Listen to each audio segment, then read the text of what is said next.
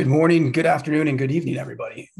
We'd like to thank you for joining us and welcome to NHF's third annual Victor Grifols Roura Medical Symposium, Active Research in Women with Blood Disorders, generously brought to you by a partnership with Grifols. This year's NHF Victor Grifols Roura Medical Symposium will focus on current research in women with inherited blood disorders. We have brought together an impressive lineup of clinician researchers who have each initiated projects aimed at improving or understanding of women with inherited blood disorders. This symposium poses an incredible opportunity to review the quality research projects occurring across the U.S., but also raise a few of the research questions that remain unanswered in advancing treatment and management for women with inherited blood conditions. With me today is Emma Hatcher, who is the head of patient affairs at Grifols, who I'd like to invite up to say a few words. Emma. Thank you, Brett, and good afternoon from a very hot and humid Washington, D.C. And thank you for the opportunity to say a few words. Grifols has been a proud, long-standing partner to NHF, including through the support of this symposium named in honor of Victor Grifols Roura. And though I'm not new to Grifols, I'm new to this role at the helm of our patient affairs team, actually as of January of this year. And it's been an absolute privilege getting to know and work with the leadership and staff of NHF. Even though the use of plasma-derived therapies is on the decline, clotting factor still remains critically important for patients around the world. This year, we extended our contract with the World Federation of Hemophilia's Humanitarian Aid Program and pledged to contribute 240 million IUs of clotting factor through 2030. So in brief, we remain very much committed to the hemophilia community and look forward to continuing our partnership and collaboration with the NHF. Thank you again for the opportunity to be here today. Thank you so much, Emma. I'd like to just take a minute to thank you and Grifols for your continued commitment to the bleeding disorders community. Your unwavering support certainly doesn't go unnoticed, and we appreciate all you do for NHF and the community at large. So thank you very much, Emma. Thank you. It's our privilege. Thank you. I'd also like to take a moment to acknowledge the planners for this year's medical track, Dr. Stephen Pipe, Dr. Christopher Walsh, and Dr. Stacy Kurtel, and especially Dr. Mira Chitler, of course, who has been instrumental in bringing these excellent speakers and this symposium on active research in women with blood disorders together. And aside from her work to help plan this year's medical track, Dr. Chitler is a professor of pediatrics at Central Michigan University College of Medicine and the Barnhart-Lusher Hemostasis Research Endowed Chair at Wayne State University. She is director of both the Hemophilia Treatment Center and the Jean M. Lusher Special Coagulation Laboratory at Children's Hospital of Michigan. Dr. Chitler completed her medical training in India and went on to do her residency in pediatrics and received fellowship training in pediatric hematology oncology in Detroit, Michigan. Dr. Chitler is a member of NHF's Medical and Scientific Advisory Council, MASAC, and chair-elect of the Learning Action Network of the Women and Girls with Blood Disorders Foundation. She has published over 70 publications and 10 book chapters. Her research interest is in global hemostasis assays, particularly thromboelastography and thrombogeneration. She is currently an internationally recognized expert in thromboelastography and has written the guidelines for performing thromboelastography in hemophilia. Dr. Chitler, it's always good to see you, though I look forward to next year to seeing you in person. The floor is now yours. Thank you so much, Brett, for the very kind introduction. Hello, everyone, and welcome again to the National Hemophilia Foundation's third annual Grifols Roura Medical Pre-Conference Symposium. I'd like to thank the organizers for giving me this opportunity to organize this wonderful session on active research in women and girls with blood disorders.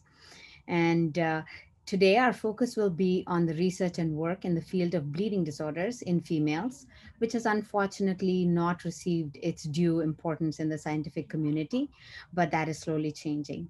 While we would have loved to meet all of you and interact in person, this unprecedented pandemic has changed things for us, but we're grateful that technology allows us to be able to continue to meet at least virtually.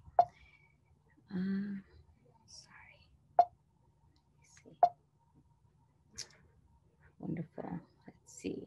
Trying to advance my slides. There you go. Okay.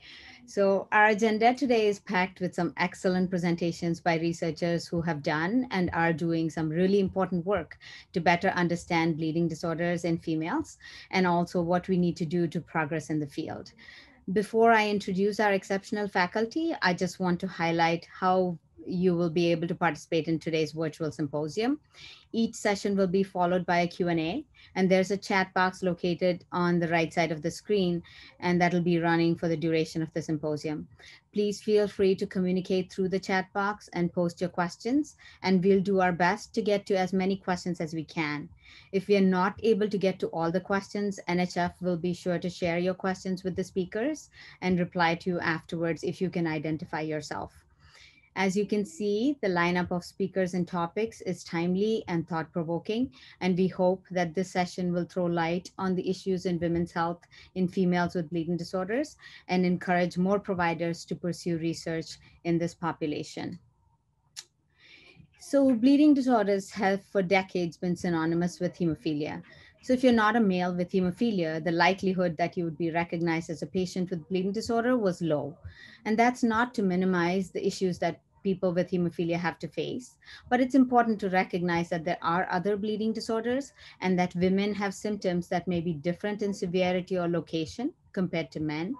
But I think first we need to recognize the extent of the problem. We have to recognize the type of symptoms that women experience and be cognizant of the effects of these symptoms that they have on their quality of life.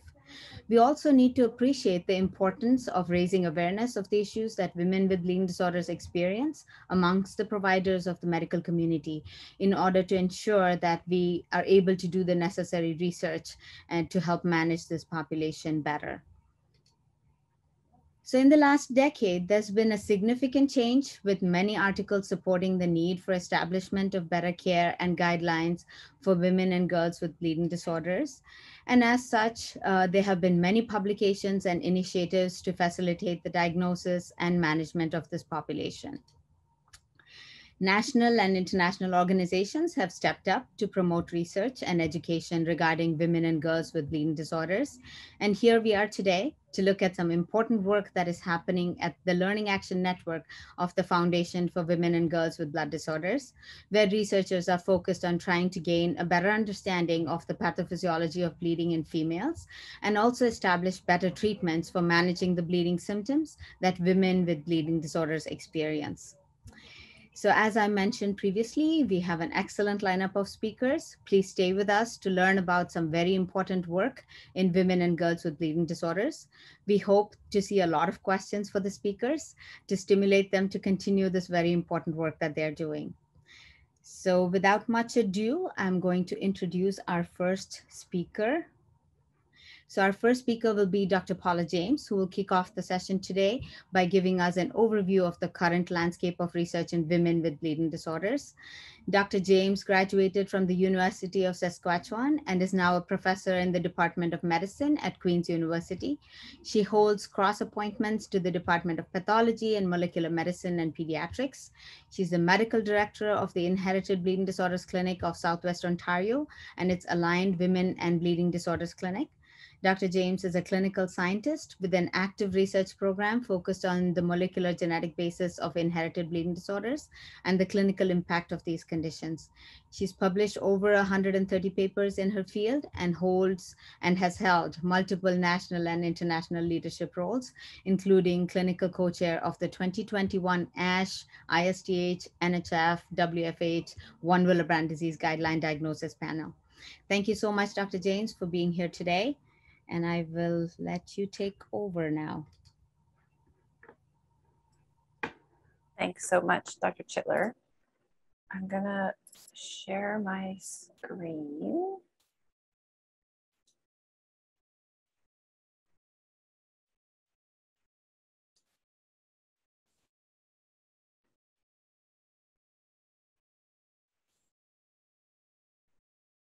Is that working okay now? Can you see my slides?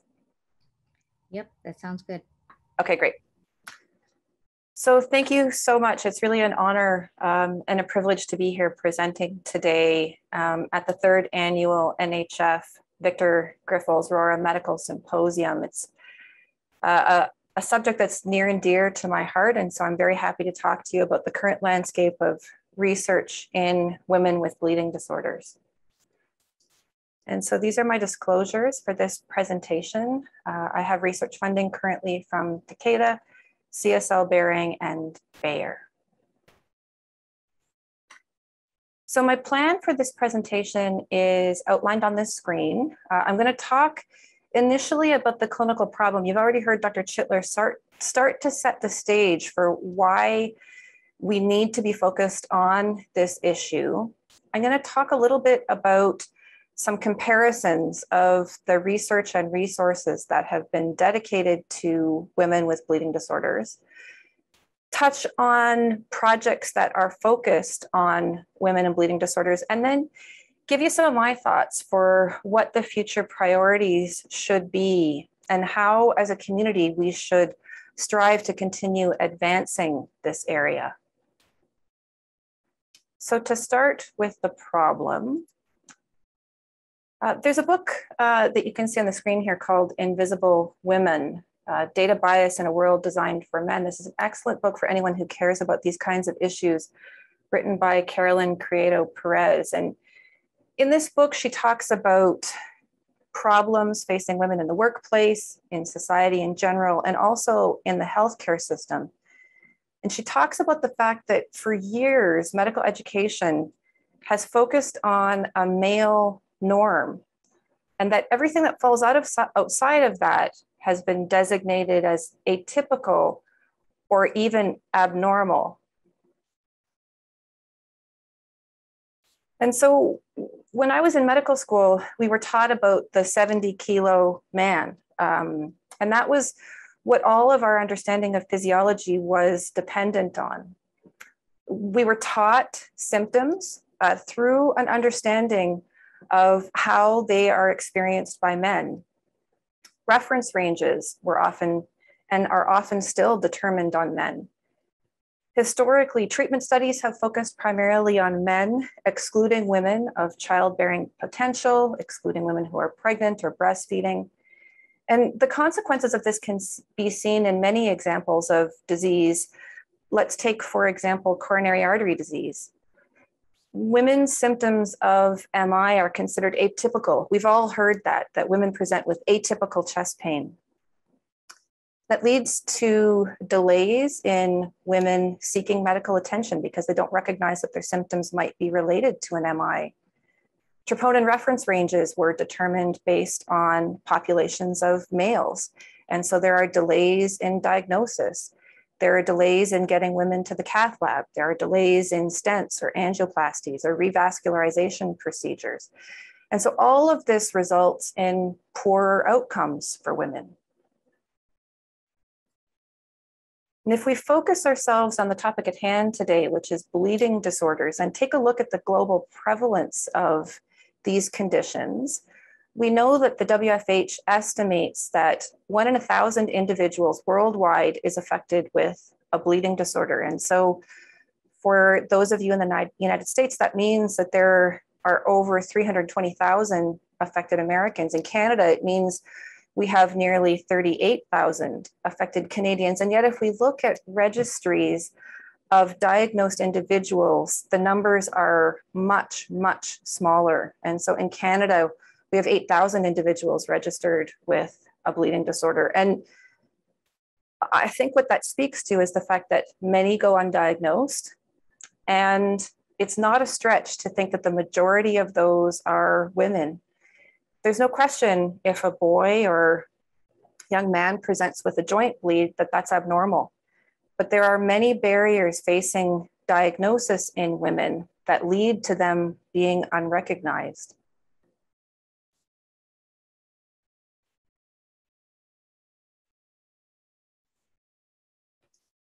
So I've got a few of those barriers listed on this slide. I think there really historically has been a lack of understanding of normal versus abnormal bleeding, particularly when it comes to menses and the postpartum period.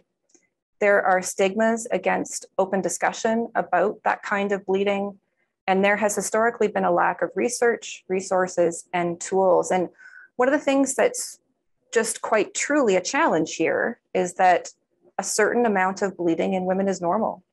that menses and bleeding postpartum is normal. And so how do we evaluate that bleeding, and how do we determine when it becomes more than would be expected and in need of further investigation or management? I think unintentionally as well, some of the things that have been done in terms of disease classification and nomenclature have been barriers and have been to the detriment of women with bleeding disorders. And I'm going to talk about some of those and then talk about efforts that have been undertaken to address those barriers and all of these barriers. So if we look at VWD diagnosis, for example, and this is some data from the CDC, males who are affected primarily are diagnosed before the age of 10. So 76% are diagnosed by the age of 10. For females, only about half are diagnosed by the age of 12. So there you can already start to see that disparity. It's a very recent, nice publication that looked at this in more detail. And so on this slide, I've got the age of first bleed in panel A with years across the x-axis. And you can see that both for women in red and men in blue, the majority of bleeding symptoms start in childhood or adolescence or early adulthood. And there's no difference between women and men. However, if you look at the age of diagnosis, it's significantly different, with about 50% of men being diagnosed in childhood, but 50% of women needing to wait until they're in their 20s to be diagnosed. And so this diagnostic delay in panel C for women is 10 to 20 years. And it's just unnecessary and too long for women to be suffering with bleeding symptoms without appropriate diagnosis and medical attention. In that same paper published recently, they took a look at the bleeding phenotype of men and women with autosomally inherited bleeding disorders. And so in each of these panels, you can see von Willebrand's disease type 1, 2, and 3, rare coagulation factor defects, defects of fibrinolysis, and congenital platelet disorders. And again, we've got men in blue and women in red. And so if we compare bleeding score in panel A, and over on the right, total bleeding score in men versus women, we see that women have higher bleeding scores. And that's to be expected because the bleeding assessment tools that generate bleeding scores include measurement of gynecologic and obstetrical bleeding. Interestingly, if we actually remove those sex-specific symptoms in panel B, men actually have higher bleeding scores. But I think the real important piece of information here is in panel C. And so no difference was found in participants in this study between men and women in those who required treatment in the year prior to inclusion in this summer. So men requiring more treatment cannot be implicated as a reason for earlier diagnosis. If we move to think about the situation for hemophilia, it's estimated that for every male with hemophilia, there are 1.5 hemophilia carriers. It's not uncommon that we only realize that a woman is a carrier of hemophilia after she has a son who's been diagnosed with the disease. We know that 30% of carriers have low factor levels, which means that if you looked at a registry, about a third of the individuals with hemophilia should be females, and that's far from the case. And so according to the World Federation of Hemophilia Global Survey published in 2017, only 3.5% of those registered with hemophilia are females. So then you might think, well, perhaps the symptoms that men suffer are worse than women. Maybe that's why they're getting diagnosed sooner.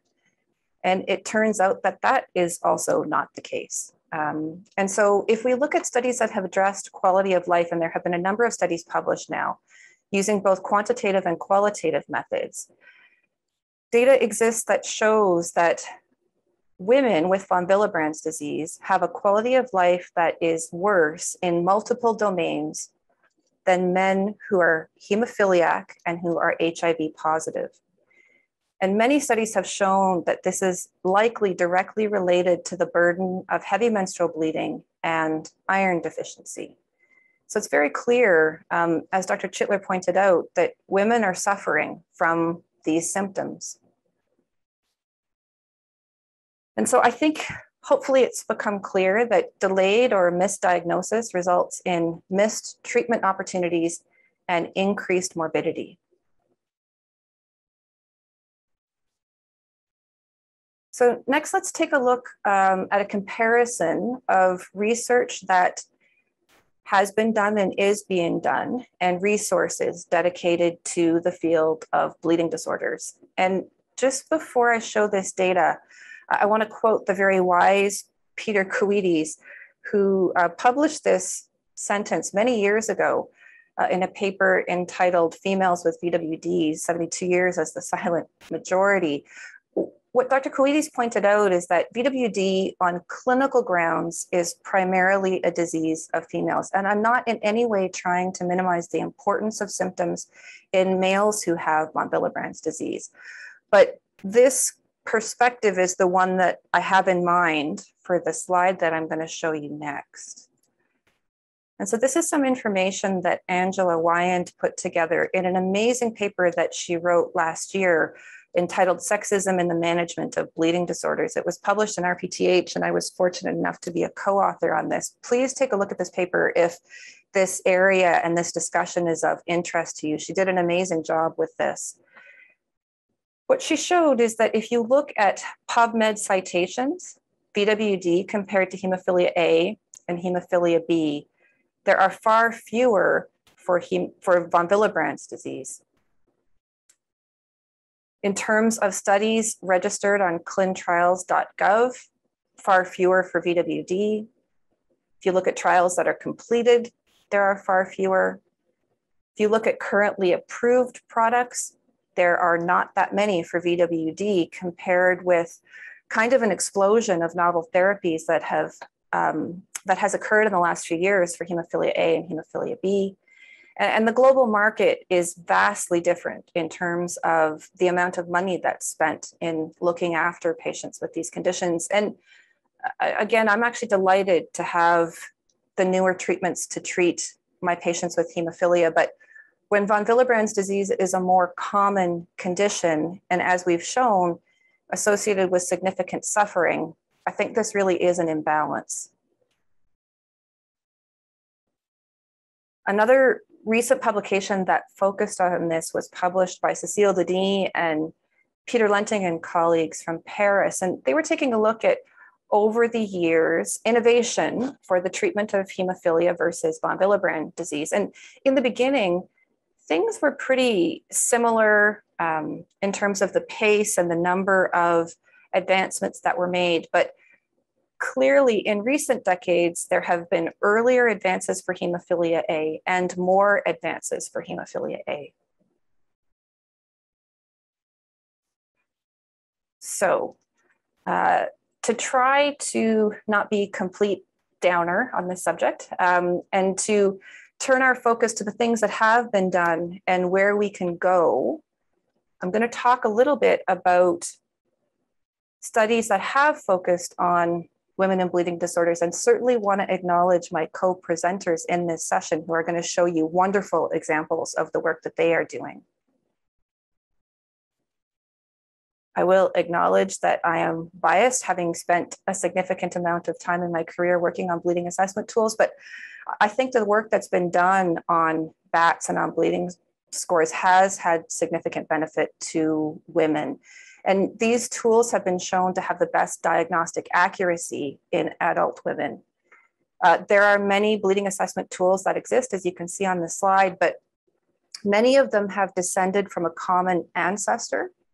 I know many of you are familiar with our self-administered bleeding assessment tool that helps a patient determine if their own bleeding symptoms are normal or abnormal. And in adult women, The sensitivity of an abnormal bleeding score for von Willebrand's disease is 100%, with a negative predictive value of 1.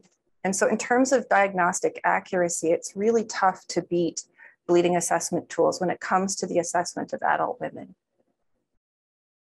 In terms of trying to address this problem overall and to make the self-BAT widely accessible, in March 2016, we launched a website called Let's Talk Period and made the self-BAT freely available on that site.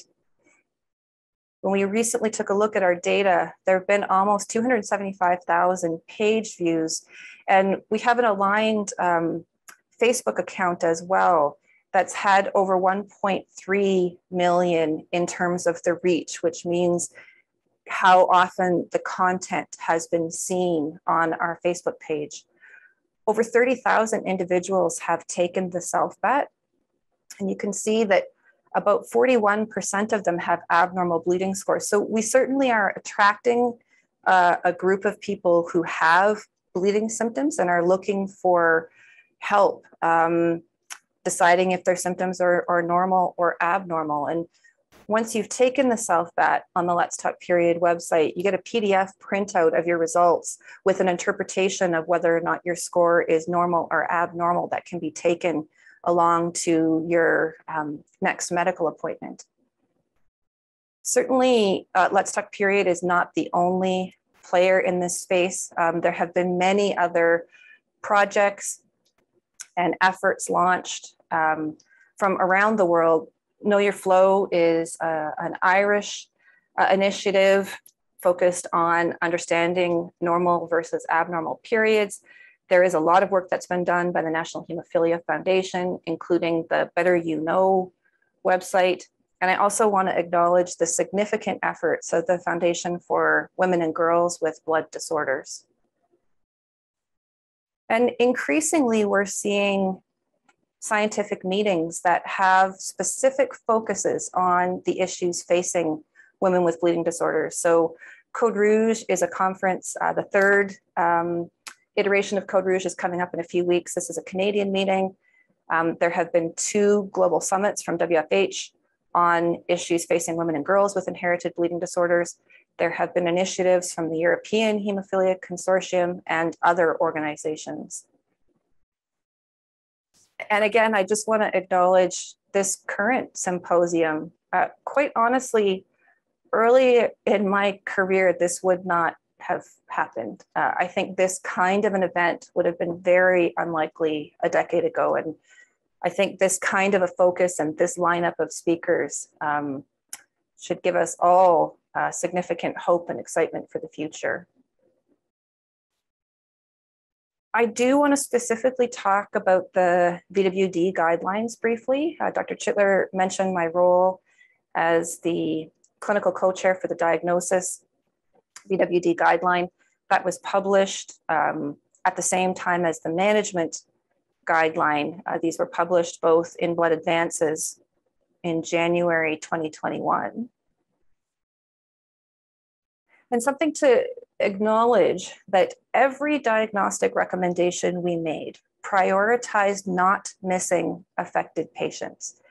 And as we've already discussed, those are most often women. And so the panel was very committed to making recommendations that would optimize the identification of affected individuals.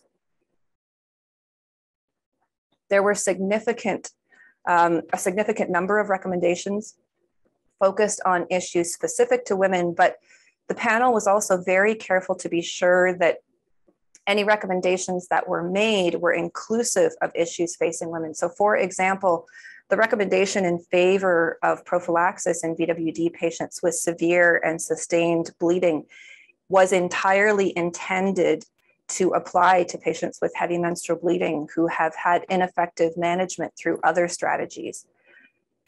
Other treatments, tranexamic acid, combined oral contraceptives, were also compared, and there are recommendations in support of those treatments over desmopressin, for example.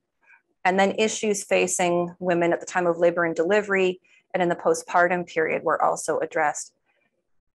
It is very important, though, to mention that for the management recommendations, the panel was unable to make a single strong recommendation. And that's because of a lack of high quality evidence. It's not because of a lack of the panelists' belief in the importance of these treatments. It was entirely because of a lack of high quality evidence. And so part of what we did with these guidelines was to call that out and to flag it for the community as a way of saying we have to do better. We need to focus ourselves on generating higher quality evidence.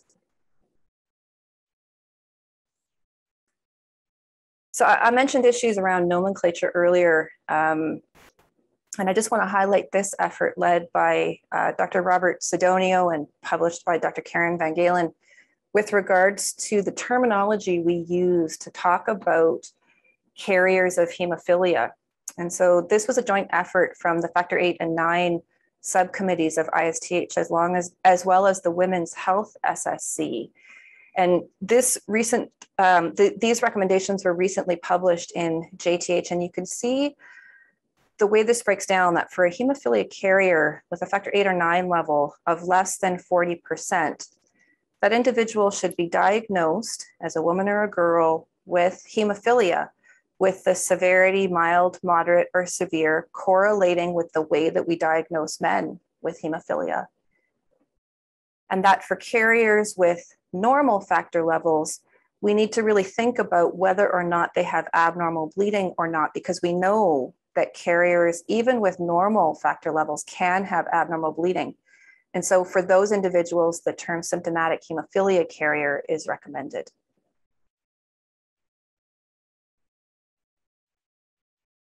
So where do I think we need to go from here, and what should our future priorities be? I gave this a fair bit of thought when I was putting this presentation together, and here's kind of a high-level summary of what I think needs our attention.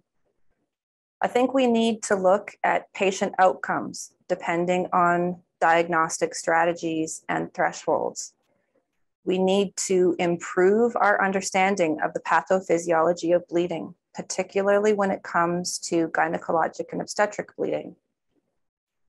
We need to focus on prognosis and on the natural history of disease in women of reproductive years for sure, but we need an increased focus on adolescents and women as they age. Those groups have been very underrepresented, and we really need to learn more about those groups. We need high quality evidence for treatment. As I mentioned, there wasn't a single strong recommendation that we were able to make in the management guideline for VWD. I kind of alluded to this earlier, but I also think that we need research that is inclusive of women of childbearing potential, women who are pregnant, and women who are breastfeeding.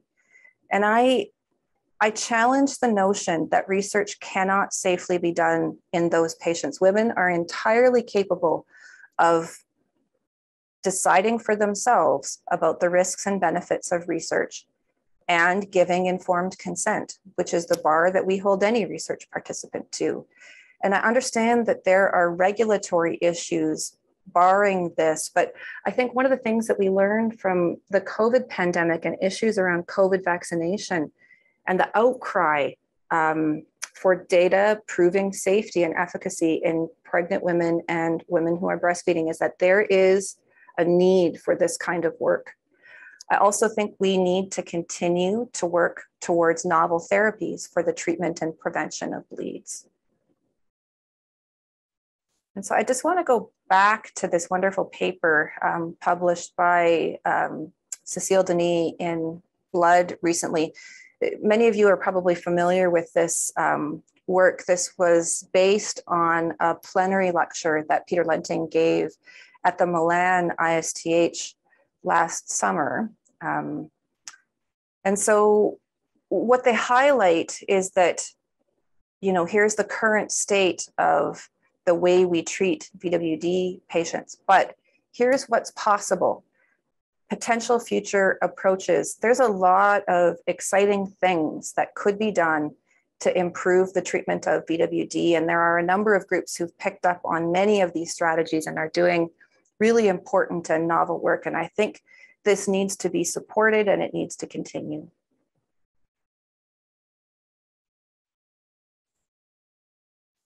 So a few thoughts on where do we go from here? I think there need to be dedicated funding opportunities for people doing research in the field of women and bleeding disorders. We need to continue to leverage our collaborations and our networks.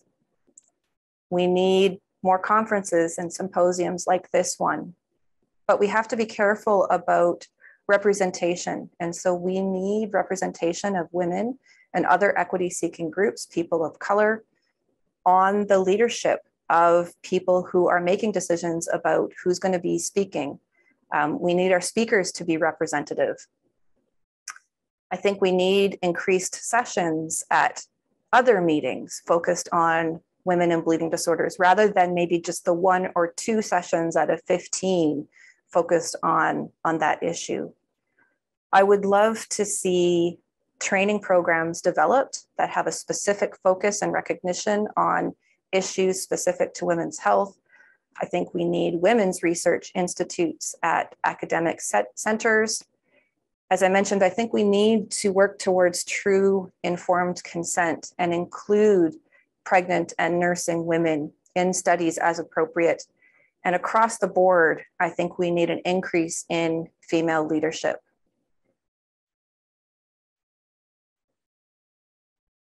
So to summarize my thoughts here, I certainly agree with the comments Dr. Chitler made at the beginning that we have seen an increased focus on women and bleeding disorders. We need to keep that going. We need to increase it further and we need to sustain it. And that will only serve to improve the health of our patients. And for any trainees who might be listening, this is an enormous area of opportunity and potential for an academic career. I think the number of questions that need to be asked and answered is enormous.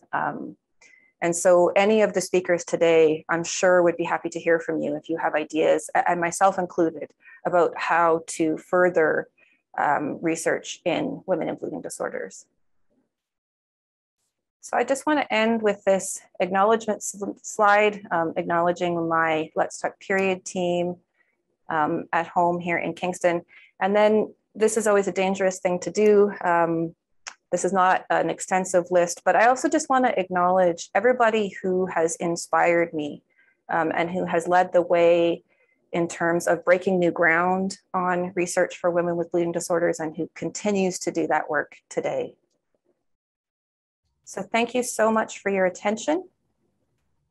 I'm going to stop sharing my screen, and I did it properly. That's a shocker. And I'm happy to take questions. Thank you so much, Dr. James. That was a wonderful presentation. And you spoke so well about what we have so far and what needs to be done in the future. And I think that's something so important for us all to remember and to focus on, because like you said, I think unless we persevere and continue to collect data, we will never be able to advocate for women who have bleeding disorders. Without data, there is no way we can move forward. And I think that's where I hope that the work we're going to do presenting today will also showcase that part. So I do have one question here from Dr. Sriwats, actually. And her question is, when there's evidence that women with coagulation factor 8 and 9 levels at 40 to 60% also have bleeding, why are we not including them in the definition of mild hemophilia in females? And shouldn't the definition be based on a patient's bleeding signs and symptoms rather than just a factor level? Yeah, such a good question and very insightful, clearly from somebody who understands this very well. We debated that a lot, the people who were involved in that project and who were involved in this publication. And I have to say that personally, my opinion aligns with yours, that I'm not sure we got it exactly right because of the issue that there is bleeding independent of factor levels in a number of these women. I think partly what we did was informed by the patient community and patients saying we want to be called the same thing as a man with hemophilia because we want access to factor treatment if we need it as well. And that was a bit of a surprise to me, I have to say, but was something that we certainly heard loud and clear from patients who were engaged in the process. And so I guess I would view this as a first step. Part of the problem I think we've got with hemophilia carriers is that for carriers who have a level of 55% and have abnormal bleeding, we don't completely understand yet why that is. And there's been some work done to try to start to unravel that. But I think maybe some of the hesitation of going the extra step that you're advocating for is just that we need more data to understand it better. Like I said, I completely understand your perspective, and they certainly were people, myself included, who voiced that while we were debating. That's wonderful. I have one question about one of the slides that you presented. When you looked at, the males and females, that study that looked at the age of presentation and the time of diagnosis, and the symptoms appeared to start at the same time. Yep. But was it that the females just didn't go to see the doctor early on, or did they go and just get ignored? Yeah, so that's a great question. The paper didn't specifically look at that. And I suspect that there are a number of reasons why that happens, both of which you just suggested, that maybe they don't go, maybe at home it's not recognized that it's abnormal, or almost worse, they go or are taken and their symptoms are dismissed by the medical community. So this idea about sexism in the healthcare system, it's really significant and baked in. Women's symptoms get discounted, and I think that's been shown across the spectrum of diseases. Women with pain, for example, their symptoms are often minimized compared to men. So I think there's a bunch of reasons for it. And we're going to have to start to chip away at this from a bunch of angles to fix the problem. I don't think there's going to be any one strategy, because I don't think there's any one problem for why that's happening. That's right. It's also potentially possible that maybe because boys tend to be more involved in activities that give you opportunity to bleed. And I think that's one of the big problems we see in the pediatric side, is that you just haven't had the opportunity to bleed. And if girls are kept at home and play with dolls and don't do anything active, then I guess you have less of an opportunity to bleed. And that may be one reason for why girls don't get picked up as easily or early on as boys do.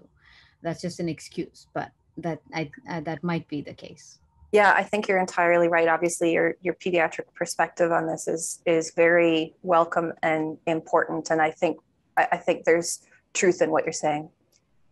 Yeah. So premenarchal, I would expect that the symptoms should be very similar, right? Yeah. Yeah. Only postmenarchal, I guess, then the big question comes up as to, is menstrual bleeding recognized as a symptom of a bleeding disorder, which I think is the huge problem.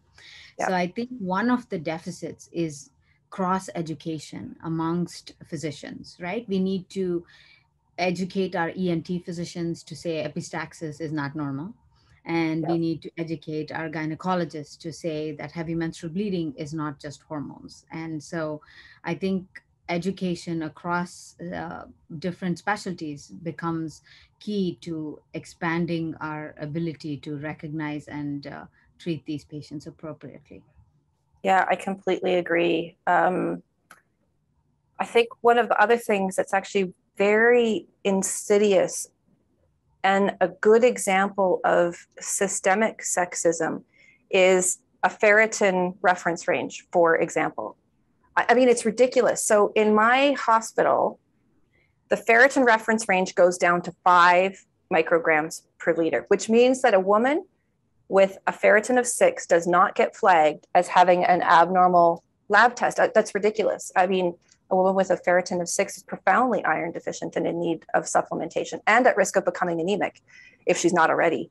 And so, you know, the these systemic things are so multi-layered. And I have colleagues who I fight with who don't recognize that a ferritin of 6 is iron deficient and in need of some further thought. Is that because of heavy menstrual bleeding? Is this somebody who has an underlying bleeding disorder? I've got to supplement iron, but I also have to look at the cause and try to prevent that from happening again once I get the ferritin up. So these things are really baked right in. Yeah, you're very right. I teach my fellows and residents that anemia is a symptom, it's not a disease.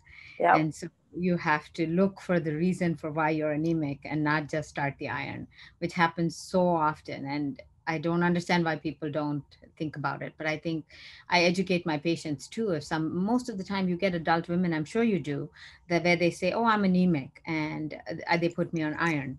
Like that's a disease and right. You have treatment. And so unfortunately, they don't realize that anemia is just a symptom and you have to figure out where it's coming from and why you're anemic. And I think that's where education needs to happen across the board. For sure. And anemia itself has become so normalized for women. Like all the time, I have patients telling me, oh, I've been anemic my entire adult life. Like that's no big deal. That's true. It's crazy. Thank you. Thank you so much. That was a wonderful presentation. Okay, so we will now move on to our next presenter. Our next presenter is Dr. Lakshmi Srivatsa, who's going to be talking to us about low von Willebrand factor in women and girls. And she is the professor of pediatrics in the Division of Hematology at the University of Texas Health Science Center in Houston. Dr. Srivatsa's expertise is in pediatric hemostasis and thrombosis, and she has several publications and grant awards. She's the director of the Young Women's Bleeding Disorder Clinic and currently directs the Pediatric Thrombosis Clinic. She's a member of the Medical Advisory Council and co-chair of the Thrombosis Subcommittee at the Foundation for Women and Girls with Blood Disorders.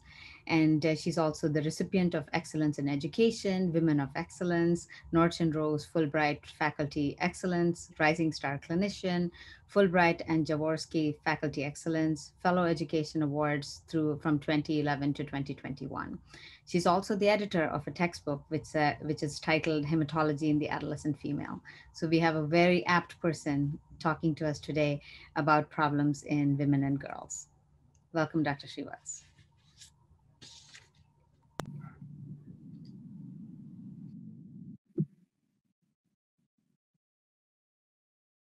Good afternoon, everyone.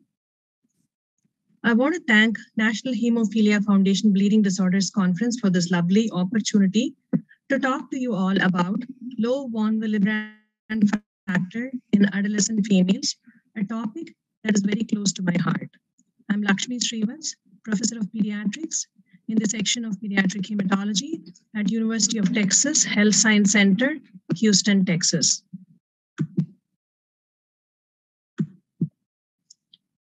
Here is my disclosure. To begin with, let's first take a look at what we know about low von Willebrand factor in females, and specifically what has been published thus far in adult women.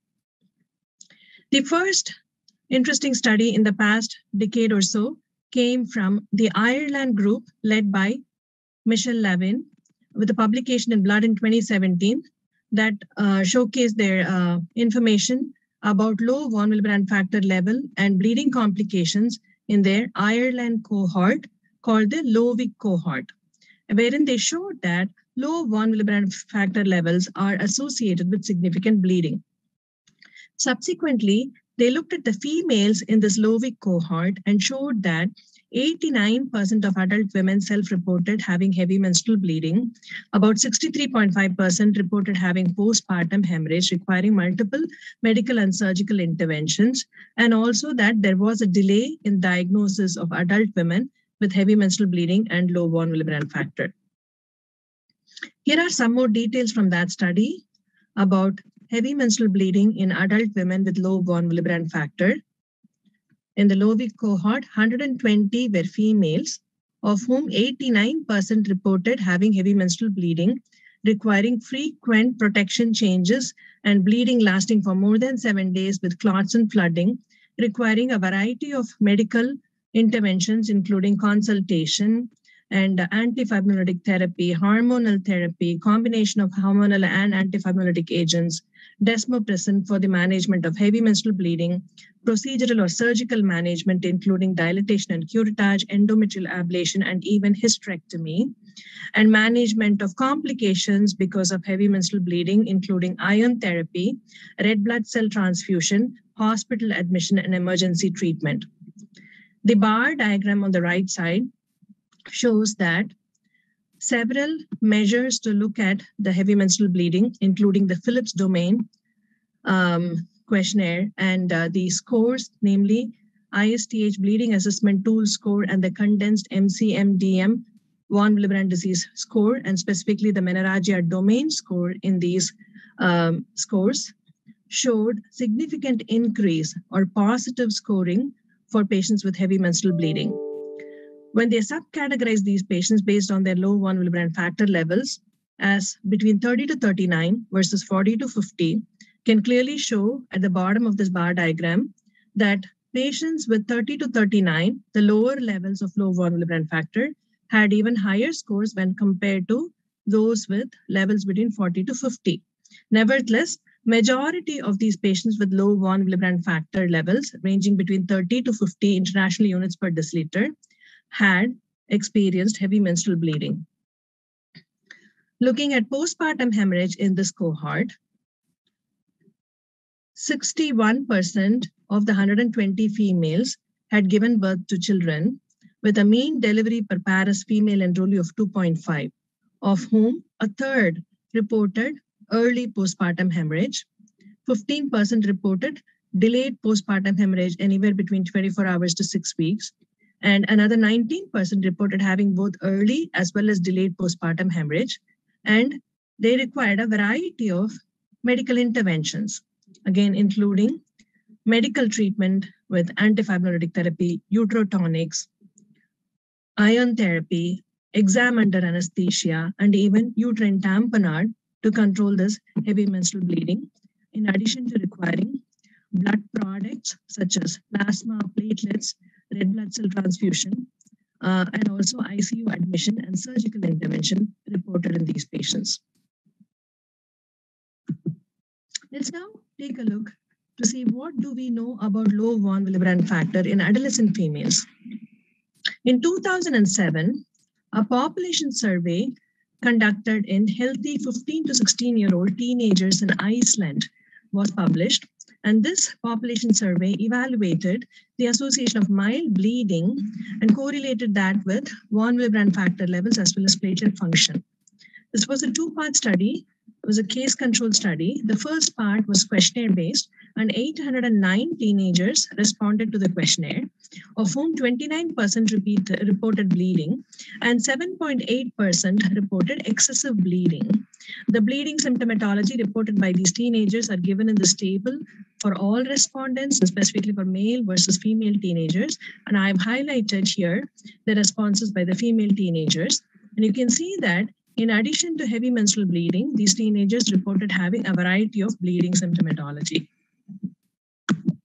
A subset of these patients, 49 cases with excessive bleeding, underwent laboratory evaluation looking at von Willebrand factor levels, which was controlled, which was compared with about 166 controls. And as shown in this table below, you can see that the low von Willebrand factor values were present more commonly in cases than controls with significant odds ratio. So the table shows the results for both sexes as well as specifically for girls. And all the low levels of von Willebrand factor, testosterone cofactor, were between 35 to 45 international units per deciliter, except for a single case with a level of 26 units per deciliter, which would be in the range of type 1 von Willebrand disease. All the other values were in the range of low von Willebrand factor. So based on these reports in adult women and very few information coming from few studies in adolescent females, it seemed like low von Willebrand factor activity is associated with bleeding that is probably significant, and whether it is just associated with heavy menstrual bleeding alone, or whether other bleeding symptoms are also very significant as shown in the Iceland study, was not totally clear. Also, there, as many of you know, for almost 2 decades or so, there has been a debate ongoing that low von Willebrand factor activity is just a bleeding risk factor, that it is not a bleeding disorder. And so it should not be considered, and patients should not be managed as though this is a bleeding disorder. So we realized that there is a need to better define adolescent females with low von Willebrand factor in order to define their bleeding spectrum and to stratify the risk to bleed, and also thereby to tailor their therapy to prevent complications. So we undertook a multi-center single-arm observational cohort study to delineate the phenotype and genotype of adolescent females with low von Willebrand factor-related heavy menstrual bleeding. And this study was conducted from 2017 to 2019. The objectives of this multi-center study were to describe the spectrum of bleeding phenotype and related complications in these patients, to describe the severity of heavy menstrual bleeding as assessed by the pictorial blood assessment chart score, and the severity of bleeding phenotype as assessed by the ISTH bleeding assessment tool score. And also to analyze the genotype of this patient population, which had not been done until that point. We enrolled postmenarchal females with ages less than 21 years with heavy menstrual bleeding as diagnosed based on the pictorial blood assessment chart score more than 100 and low von Willebrand factor. Clinical phenotype data were obtained from these patients, including the types and severity of bleeding signs and symptoms. PBAC and BAT scores were collected. Laboratory values pertaining to anemia and von Willebrand factor levels were also gathered. We also gathered response to desmopressin challenge, management details, and clinical outcomes in these patients. In addition, whole exome sequencing was performed on available blood samples from the study subjects.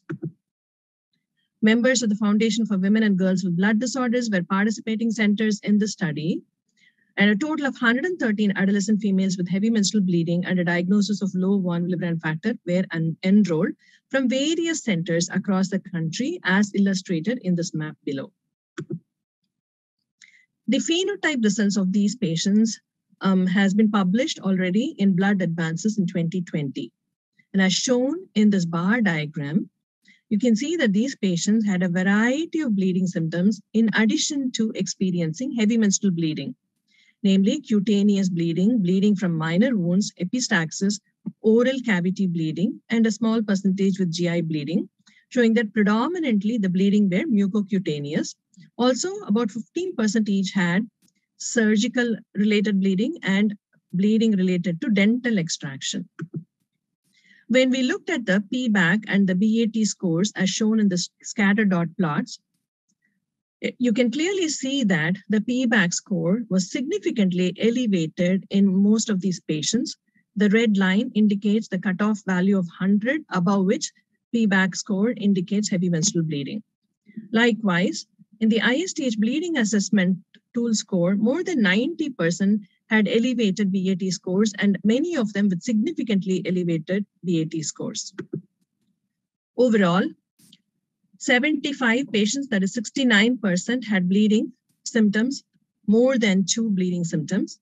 94% had a BAT score more than 2, and 90% had severe heavy menstrual bleeding with BAT, heavy menstrual bleeding domain score more than or equal to 2, and reported having continuous bleeding that was noted in 30%, passing large clots in 73%, and having overflow of menstrual bleeding in 81%, all indicating the severity of their heavy menstrual bleeding. As shown in this table 1 below, you can see that for a variety of these bleeding symptomatology and the various bleeding domains in the ISTH BAT score, many patients had scores of 2, 3, and 4, indicating the severity of their overall bleeding phenotype. In addition, these patients had bleeding complications. 60% developed iron deficiency, 21% had anemia, 12% required red blood cell transfusion, and 10% were hospitalized for heavy menstrual bleeding management. When we looked at the DDAVP challenge test, majority had an excellent response to DDAVP. So at 1 to 1.5 hours post DDAVP, the median fold increase in von Willebrand factor was 2.9. And then at 3 to 4 hours, it was sustained at 2. However, you can note that there is a subset of patients who did not have either a significant rise at 1 to 1.5 hours or a sustained response at 3 to 4 hours. And so it seems like DDAVP challenge test will be useful in this patient population with low von Willebrand factor as well, in order to document that the response is good and sustained prior to using it as therapy. Looking at management and outcome details in these patients, you can see that these patients were treated with a variety of hemostatic therapies, including desmopressin, Humate-P, and antifibrinolytic agents, a variety of hormonal therapy. 46% of these patients required both hormonal and hemostatic therapy for the control of their menstrual bleeding, again indicating the severity of the heavy menstrual bleeding in these patients. And a very small percentage even required procedural therapy. With treatment, 56% had improvement and 12% had resolution of their menstrual bleeding. However, despite therapy, 1/3 of these patients reported continuing to have heavy menstrual bleeding, and thereby indicating that we still need to evaluate and manage these patients very promptly in order to improve their outcome. Moving on to genotype analysis. Blood samples were available in 86 adolescents with heavy menstrual bleeding from this cohort, whose genotype was compared with 660 controls by doing whole exome sequencing. And the results are summarized here. We found rare variants in anemia-related genes, in bleeding disorder-related genes, and common variants in the gene FERM2. This report is currently under review in Blood Advances. This table here gives you the list of anemia-related gene variants that were found in the heterozygous state in these patients. Perhaps these variants, presence of these variants contributed to the anemia that these patients experienced because of heavy menstrual bleeding. Also, we found several variants that are related to bleeding disorders in these patients. Von Willebrand disease, von Willebrand factor gene variants were definitely noted because these patients have low von Willebrand factor. But in addition, interestingly, we also found gene variants in platelet glycoprotein 4 deficiency, platelet type 11 bleeding disorder, and hereditary coproporphyria. And possibly the presence of these gene variants could have contributed and also increased the severity of their bleeding phenotype. 3 common SNPs and linkage disequilibrium in the FERM2 gene pass genome-wide significance. Of note, the FERM2 gene encodes a cytoskeletal protein that is a crucial regulator of integrin function. It regulates hemostasis and is required for angiogenesis and blood vessel homeostasis. So it's interesting that we found SNPs and linkage disequilibrium in this FERM2 gene, and perhaps that plays a role in the blood vessel homeostasis in the uterine environment, contributing to heavy menstrual bleeding.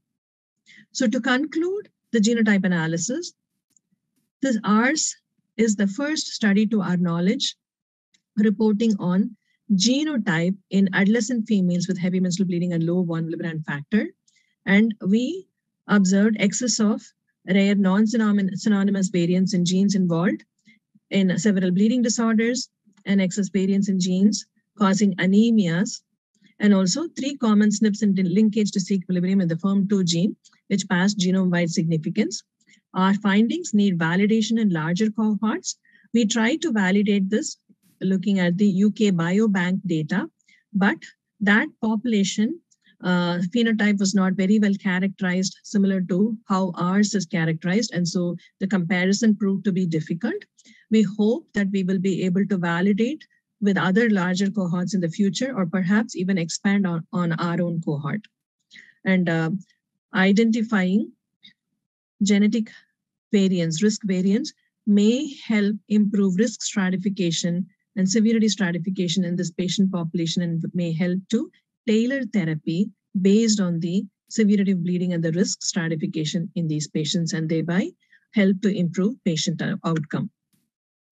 So based on all these studies that we now have, we can summarize the variety of bleeding complications present in female adolescents with low von Willebrand factor.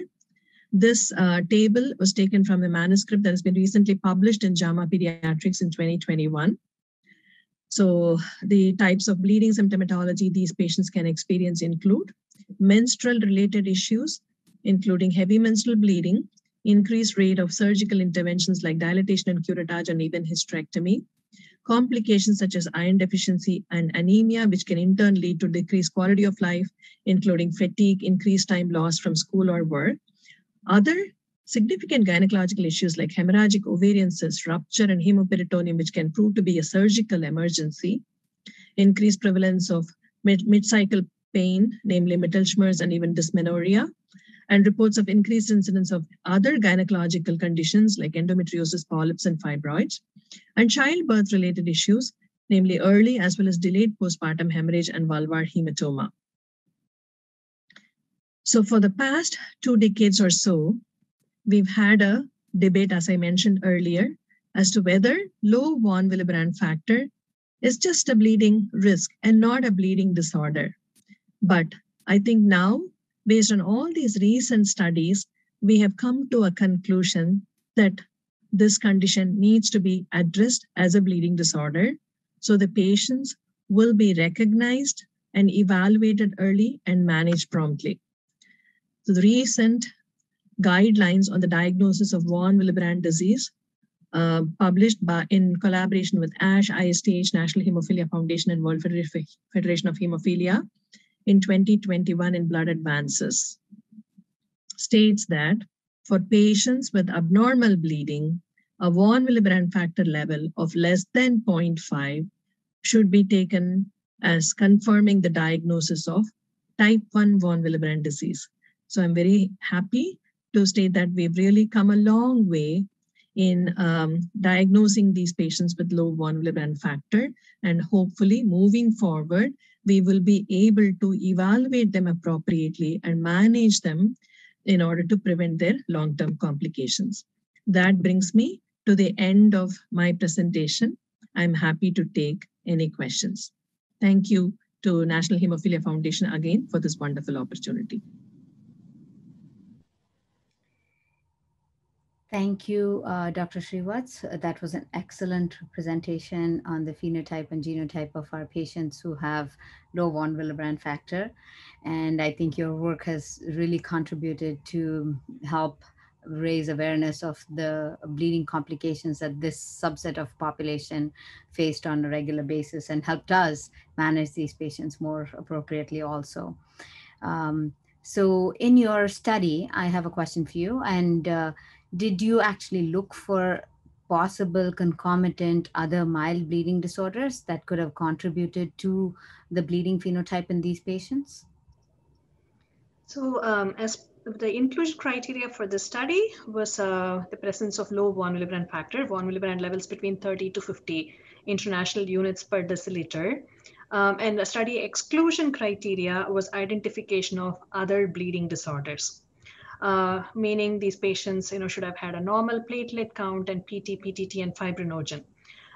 We didn't specify evaluating them for platelet function disorders because I think that is not typically done. If you find one cause for a bleeding disorder, then you may not simultaneously assess them for a platelet function defect. But nevertheless, some patients had platelet aggregation and other platelet function studies done as well. So if they had another identified bleeding disorder, so overall, I think we enrolled 113, but we ended up excluding a couple of patients because one had actually a von Willebrand level less than 30. So that would have given that patient a diagnosis of type 1 von Willebrand disease. And another patient had a factor 11 deficiency as well, in addition to low von Willebrand factor. And so that patient was also excluded because we really wanted to just focus on just low von Willebrand factor and see what other underlying hemostatic and thrombophilic abnormalities they may have that may modify their phenotype. Thank you very much. That was wonderful. I do not see any other questions here, but I think I just wanted you to comment on the fact that you need to really look for bleeding disorders in some of these patients, and having a comprehensive panel of workup that you should do, I think is really, really important. What are your thoughts about that? Yeah, absolutely. I mean, this has been a topic that's been close to my heart for the past decade or so. And specifically on low von Willebrand factor, I think we thought about this study probably about 7, 8 years ago, and then it took some time to put everything together to get the grant and all that.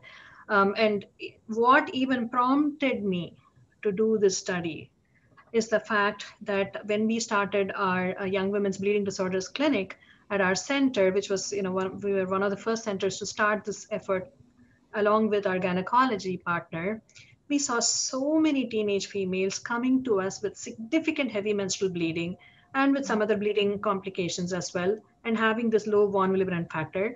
And interestingly, the lack of awareness was not just amongst the patient population.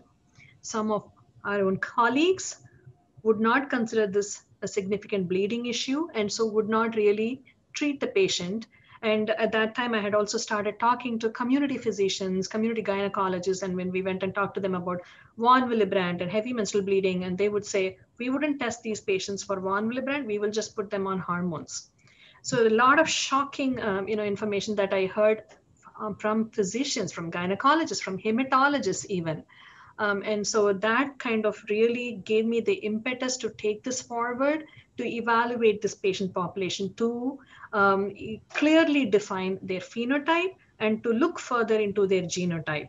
And so clearly, at least based on our study, now we are glad, just like Dr. James said, I think we have a better understanding of how to evaluate these patients and how to diagnose these patients with von Willebrand factor levels between 30 to 50 with bleeding symptomatology.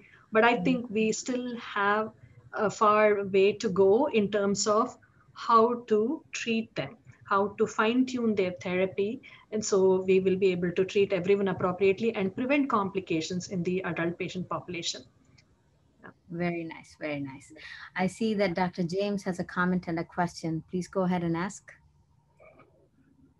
Thank you. So, Dr. Sridas, I want to congratulate you on such an important study, and also to personally thank you for supporting that recommendation, which honestly I've gotten so much grief about since we published the guideline. It's by far, and we knew it at the time, but it is by far the most controversial recommendation we made. And I think everything that you just presented explains why we made that recommendation. And we made a strong recommendation, which is rare in the guideline.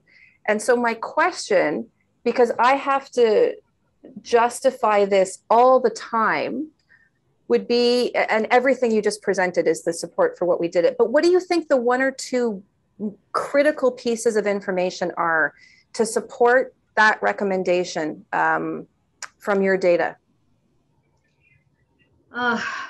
That's a tough question to answer, because I think there's so much information that is out there, and so much more to be done as well. What I can maybe point you to, and what actually shocked us on the clinical side when we took care of these patients, is the PBAC score. Some of them had PBAC scores more than 1,000.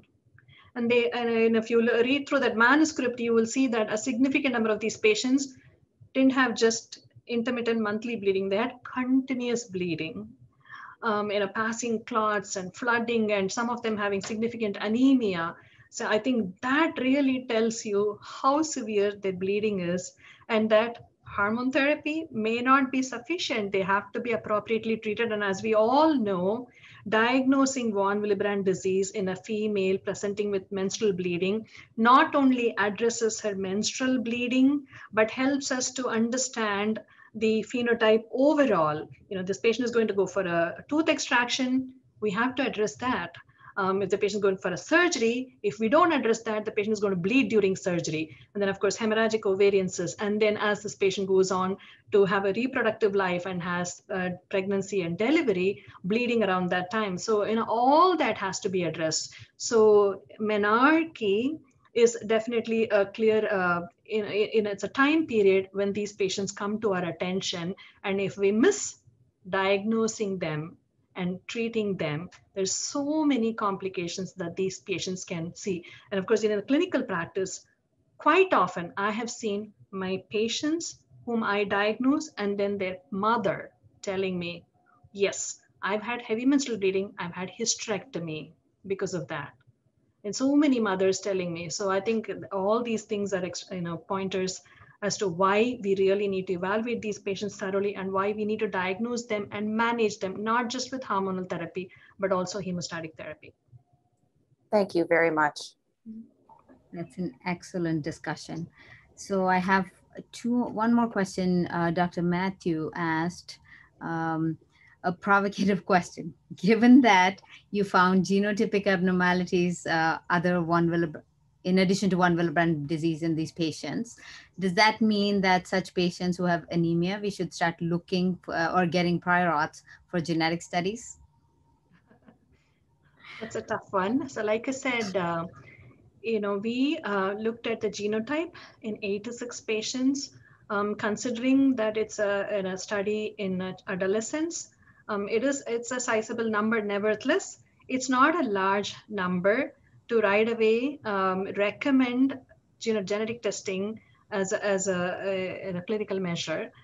We definitely need to expand. I think we have probably just opened up that area to understand why there's so much phenotype variability. I mean, not just in von Willebrand, but I think this may be expanded to patient populations like, hemophilia carriers. And, some bleed and some don't bleed. Some with low factor have more severe bleeding at the same factor level. Others don't have severe bleeding. So I think we definitely need to do a lot more research in this area to understand the pathophysiology better, to tease this out much better. It's a very interesting observation we found about that FIRM2 gene variant. And I think that will have to be looked at further in larger patient population to understand that better. That is a gene that actually leads to platelet aggregation, and it promotes interaction between endothelial cells and platelets. And if that is affected, that may be another way of looking at heavy menstrual bleeding in general. So we definitely have a long way to go. That's very, very important data. I have one other question from, it's an interesting question. I've never thought about it this way. They're asking if there are any studies on mast cell activation syndrome's increase in heparin and therefore complicating bleeding in those who have von Willebrand disease and high levels of factor activity. And they also asked about concomitant Ehlers-Danlos potentially in these patients contributing to the bleeding symptoms. Yeah, I mean, let me take the second one first, because I think, many of us who are dealing with bleeding disorders in females clearly know that connective tissue disorders can also contribute to bleeding, certainly menstrual bleeding. I have seen that in my patient population time to time. We deal with Ehlers-Danlos patients, and it's an extremely difficult patient population to manage because they don't have clearly hemostatic abnormality. So when they go for surgery or procedures, how do you manage these patients is a tough question. So definitely, I think that information is there. Whether, despite, so definitely Ehlers-Danlos can contribute to bleeding. Regarding mast cell activation syndromes, increase of heparin, that's a very interesting piece of information. I don't think that is something that we have really explored very well, definitely not in the population of females with bleeding disorders, but something maybe we can look at. Yeah, okay. I see Dr. Rajpukar has a question. Please go ahead and ask. Yeah, thanks, Dr. Srivas. Lakshmi, fantastic presentation and absolutely clinically useful. Any thoughts to doing a longitudinal study as to what happens to the von Willebrand factor as these adolescent girls or individuals actually grow, and what happens to their von Willebrand factor levels and whether their symptoms improve or they stay the same? Yeah, I think that's a very good question, Madhvi. There is some report and I think Dr. James will agree as well, that in von Willebrand disease in general, as patients age, as they become elderly patients, that the von Willebrand factor levels may improve. So I think it'll be interesting to see what happens to these patients with low von Willebrand factor. Just based on our observation, our study, makes me wonder if there are like subpopulations within this population. Maybe there's a subset who will continue to bleed, and maybe there may be a subset that may not continue to bleed. I just want to mention that there's also, I think, a very small study in children that has been looking at levels both in children as well as their parents, and that has pointed to this subtype of one subset where they just maintain this low levels throughout, whereas another subset seems to increase, but the numbers were extremely small. So I think it'll be very interesting to study that longitudinally. Yeah, I think the reason is very often what happens is on repeated analysis, if their levels improve and now reach about 50, the tendency is to de-diagnose them and say that you don't have von Willebrand's disease. But I wonder if the bleeding risk continues because their levels continue at a lower than normal frequency, so to say. Yeah, I think it's a very interesting question, whether there are other contributing factors in addition to von Willebrand which might contribute to bleeding. And of course, knowing that von Willebrand levels can fluctuate from time to time.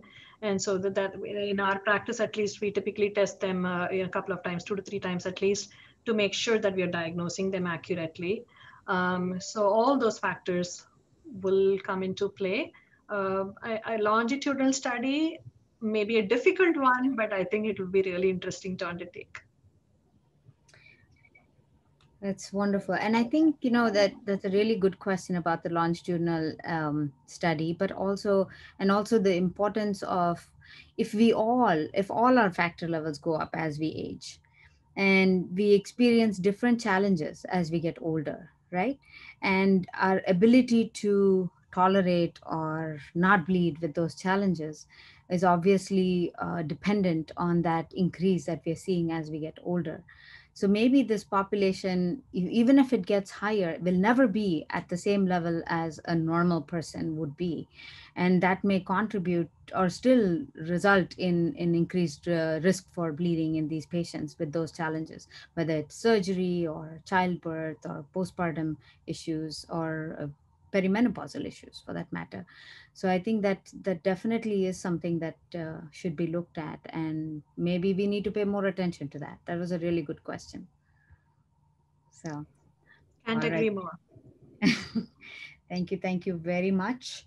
And our next speaker, I think we can go now to our next speaker. So our next speaker is going to be Dr. Madhvi Rajpurkar, who's going to be talking to us about a survey on bleeding and anticoagulation. I have I'm very fortunate to be a colleague for Dr. Rajpurkar, and we work together at the same institution. And it's been a wonderful experience for me to be able to be associated with her. She is a professor of pediatrics at Central Michigan University and the division chief for our Department of Hematology at Children's Hospital of Michigan. She's also a voluntary professor of pediatrics and holds the Purcell Lusher Endowed Chair for Research at Wayne State University. Her research interests are in pediatric thrombosis as well as bleeding disorders. She also has several publications, more than 70, and multiple book chapters.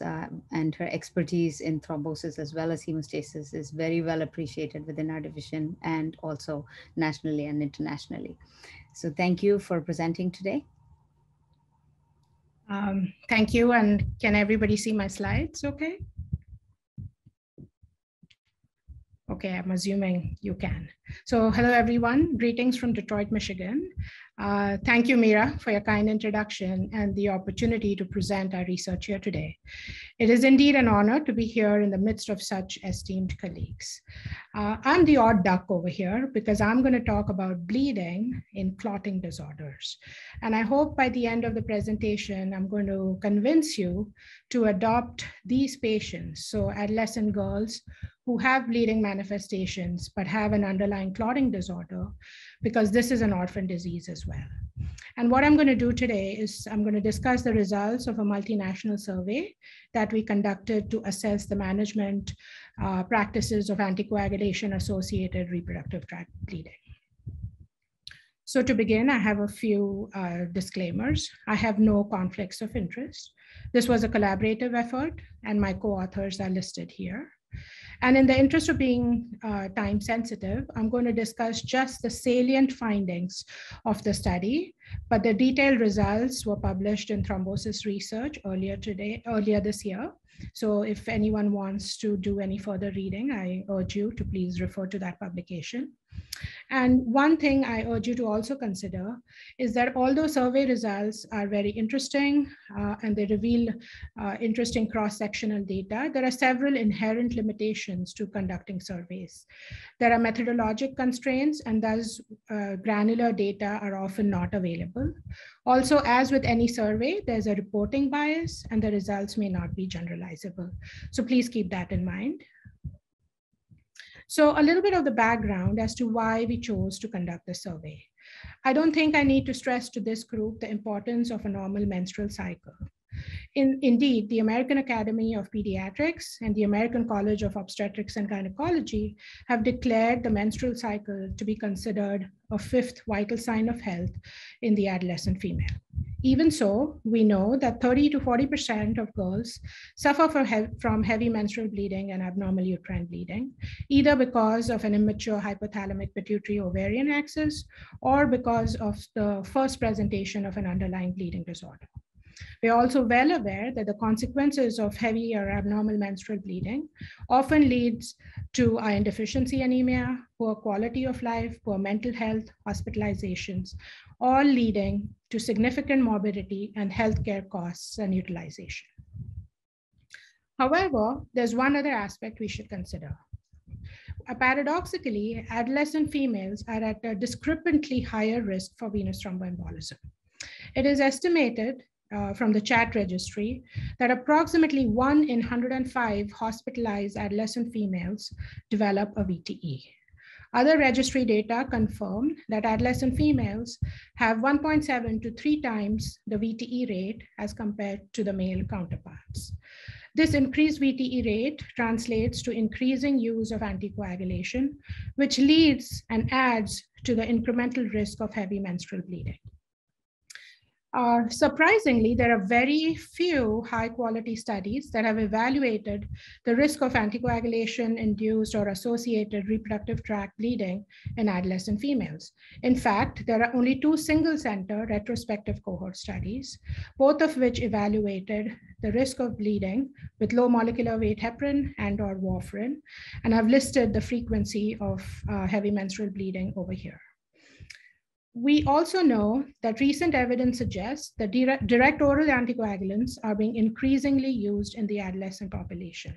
In fact, a recent paper on the analysis of the Athens database showed that 16% of the adolescent young adult patients were prescribed DOACs, 63% of which were females between the year 2010 and 2019.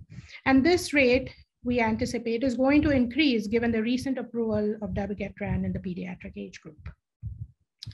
Now, from adults, we know that the risk for heavy menstrual or abnormal uterine bleeding is different, and there seems to be a differential risk based on the DOAC classification. So we know that the highest risks is with anti-10A DOACs, especially with rivaroxaban. And there have been several methodological limitations of adult studies because granular data were not obtained, and these were mostly post-hoc evaluations of pivotal clinical trials. Now, another aspect that we need to consider is for adolescent gynecologic health is that AYA females frequently use hormonal therapy for contraception. In fact, data suggests that by the age of 20 years, approximately 80% of females are sexually active. Half of them use oral contraceptive pills, and 19% use progestin injections.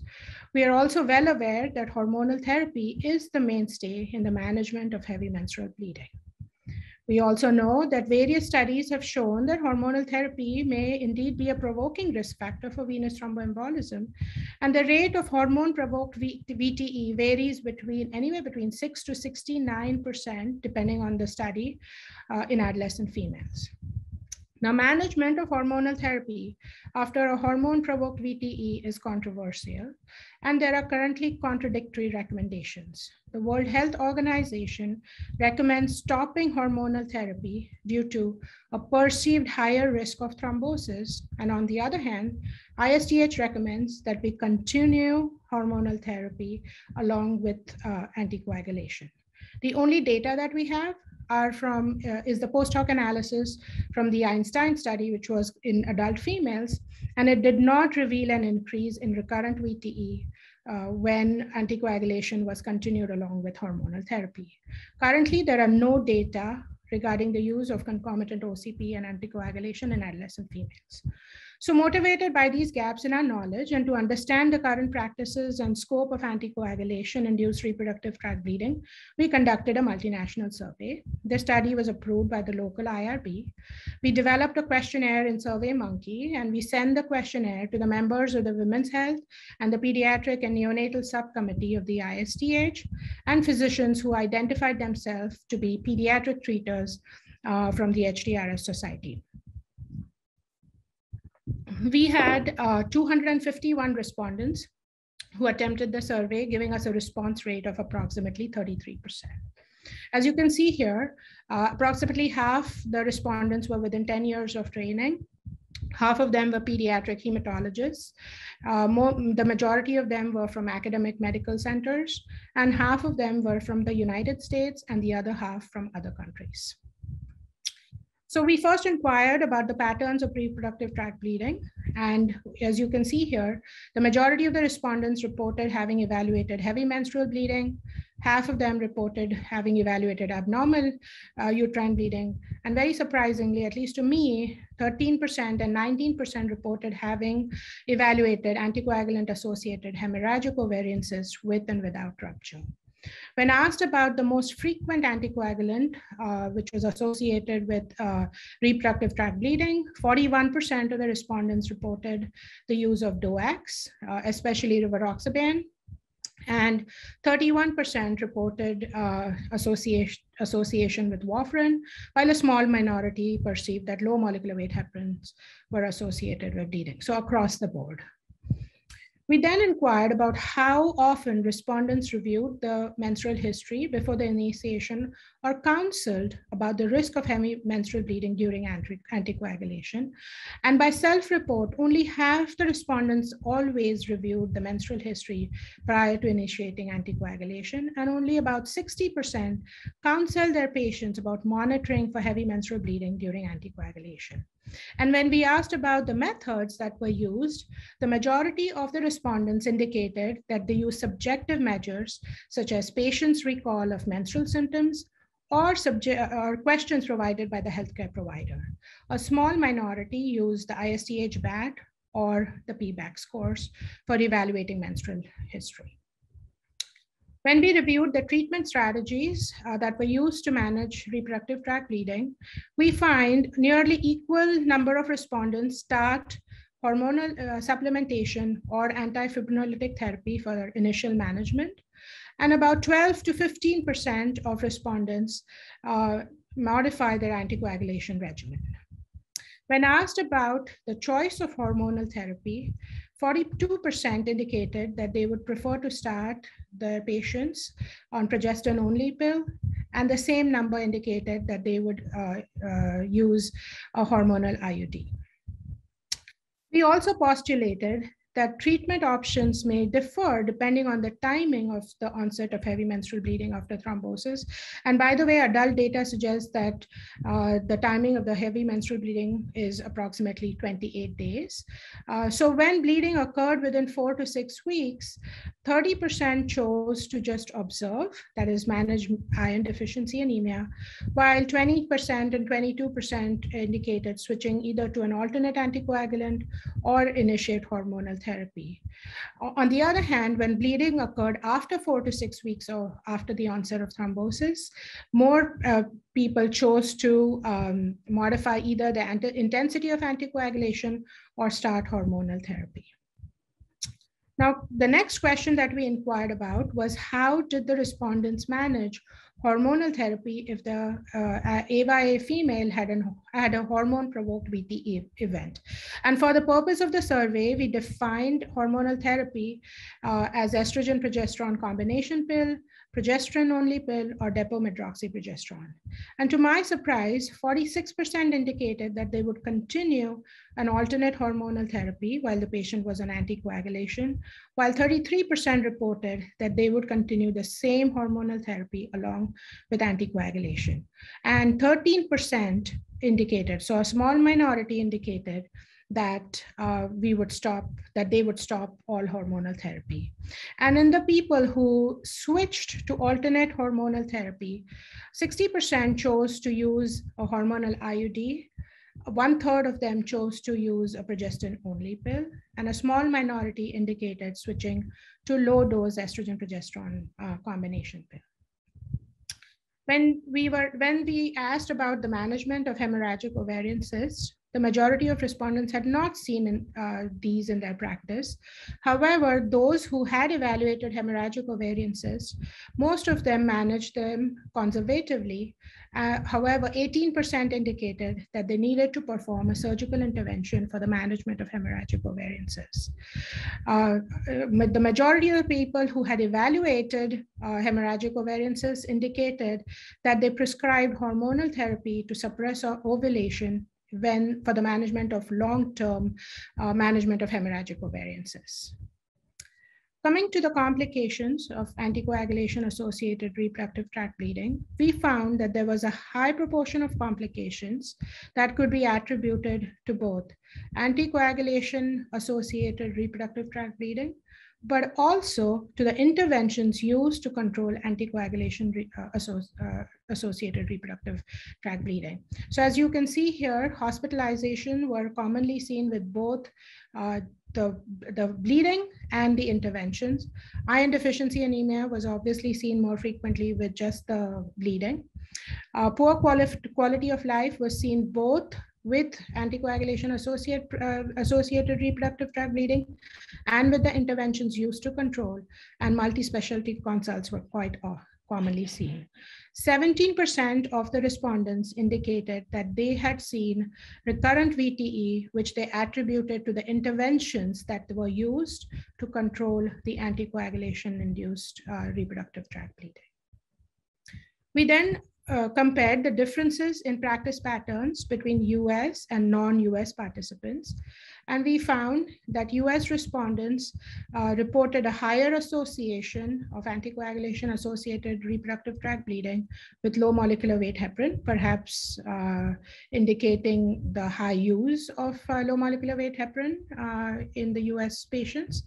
Also, US respondents were more likely to switch to an alternate hormonal therapy if the AYA female had a hormone-provoked VTE.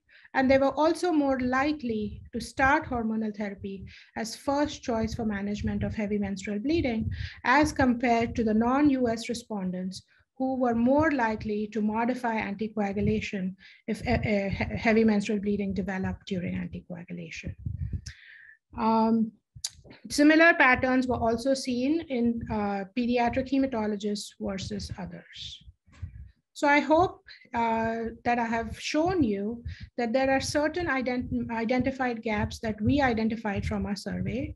That first of all, menstrual history was not routinely reviewed prior to initiation of anticoagulation or during anticoagulation. And we believe that this may lead to underestimation of and under-recognition of this disorder. We also showed that respondents identified a differential risk of reproductive tract bleeding, especially with DOACs and mostly with rivaroxaban. And despite a lack of high quality evidence, we saw a wide variability in the management of anticoagulation-associated reproductive tract bleeding. We also saw that the timing of bleeding after the thrombotic event influenced the respondent's choice of therapy. And we saw differences in management strategies between US and non-US participants and between pediatric hematologists and others. So where do we go next? Now, in adults, currently there are 2 prospective studies that are being conducted. The first study is the TEAM VTE study, which is a prospective multi-center study. And this is going to prospectively assess the rate of new onset abnormal uterine bleeding in adult female VTE patients. And they are conducting PBACs, ISTH BATs, and a quality of life score monthly for 6 months. And Dr. Clark presented preliminary results at the ISTH conference in July. And the results show that new onset abnormal uterine bleeding was seen in 60% of women. Now, the MEDIA study is again a multi-center prospective cohort study in adult women who developed HMB on anti-10A DOACs, and they plan to randomize to either switching to dabigatran, either addition of tranexamic acid and continuation, or the third option is to continue the same anticoagulant. Now, none of these studies include females less than 18 years of age. So we have proposed MAIA, which is menstrual bleeding in adolescent and young adult women on direct oral anticoagulants. And we have, this study is actually supported by the thrombosis committee of the FWGBD. So thank you, Lakshmi, for your support. We have submitted the study and it's pending funding support.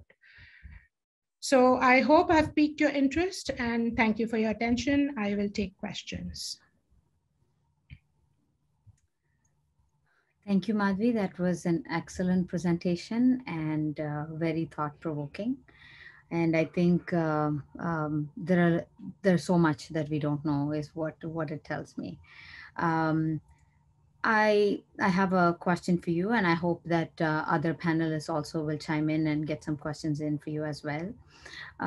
Essentially, I think, first of all, I think gathering data is going to be a very key component to getting a better understanding for even how to design a study in this population. And I think our knowledge of even thrombosis in pediatrics is sort of evolving as we go. And now to talk about bleeding in thrombosis is going to be a challenge.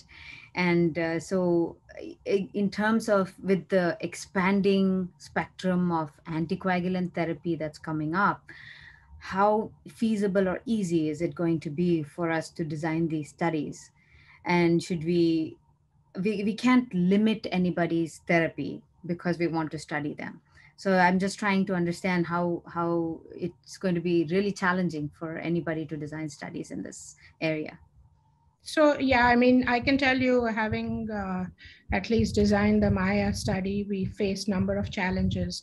One was, and I didn't show the data here, we did ask respondents about how many adolescent females do they see every year, and how many of them are started on DOACs. So the most frequent is about 5 to 10 per year, and about 60% of them are started on a DOAC. Okay, so for any study, one, I think we are going to need multi-center prospective evaluation. The second sort of problem we found, or I found in designing the study, was that the current instruments that we have, for example, the ISTH BAT or the PBAC scores, have all been validated to diagnose bleeding disorders. They've really not been validated to diagnose bleeding and anticoagulation. And then the cutoffs of 100 and 150 that are commonly used for heavy menstrual bleeding will not be applicable, because a girl could start with a PBAC of 80 and then go on to 120, and that would qualify her to have heavy menstrual bleeding. So it's almost like every patient is going to have to serve as her own control when we do this prospectively. And as you said, you know, before we start on any comparative effectiveness trial, we're just going to have a prospective observational study, which is what we have tried to do in this study. The other thing we also need to do is, because it is rare, pediatric thrombosis, we have to have an alternate mechanism of including females or adolescent girls who want to continue birth control pills or hormonal therapy. And so that was the challenge. Yeah, truly challenging. And I think the question from Lauren Amos says, in patients who experience VTE on oral contraceptives, do you stop the OCP or do you continue with initiation of anticoagulation? I know you sort of alluded to it in your presentation. Yeah, so I can only say that this is controversial, right? The World Health Organization's recommendation is you stop it. On the other hand, the ISTH recommendations is that you can continue along with anticoagulation. And as I mentioned, the only data we have is from the post hoc analysis, the Martinelli study from Einstein, where they evaluated females who continued on hormonal therapy, and the rate or the recurrent VTE rate was no different in the patients who had continued hormonal therapy versus those who didn't. Apparently it seems like our respondents, people are using hormonal therapy. However, I cannot say that that's evidence-based. Yeah. I see that Lakshmi Srivatsa has a question now. Yeah. Very interesting and an important study, Madhvi. Just very happy to be a part of the study as well. And my question is, when you look at DOACs, dabigatran has received FDA approval ahead of rivaroxaban. So in my practice and also in probably elsewhere as well, some pediatric hematologists may be now more keen to use dabigatran rather than rivaroxaban. And in the dabigatran phase 2, phase 3 trials, definitely I think the bleeding complications seemed higher. So I think it'll be important to compare even within DOACs between dabigatran versus rivaroxaban. And the only data that I have found on dabigatran and heavy menstrual bleeding is from the Hokusai post hoc analysis. And there the hazard ratio was 0.6, and they compared dabigatran to warfarin. Now, if you look at the incidence or the new onset abnormal uterine bleeding in warfarin patients, it's 50 to 60%. So a hazard rate of 0.6 is still significant. It's not insignificant, especially given the fact that our adolescent girls already have a high risk of bleeding, right? So for sure, dabigatran has to be evaluated. Yeah, I think there are several challenges that we're going to have in this arena, but very important work that needs to be done, because I think these are the patients who unfortunately are stuck between a rock and a hard place where they need the anticoagulation, but you can't afford to let them deal with the consequences without addressing them.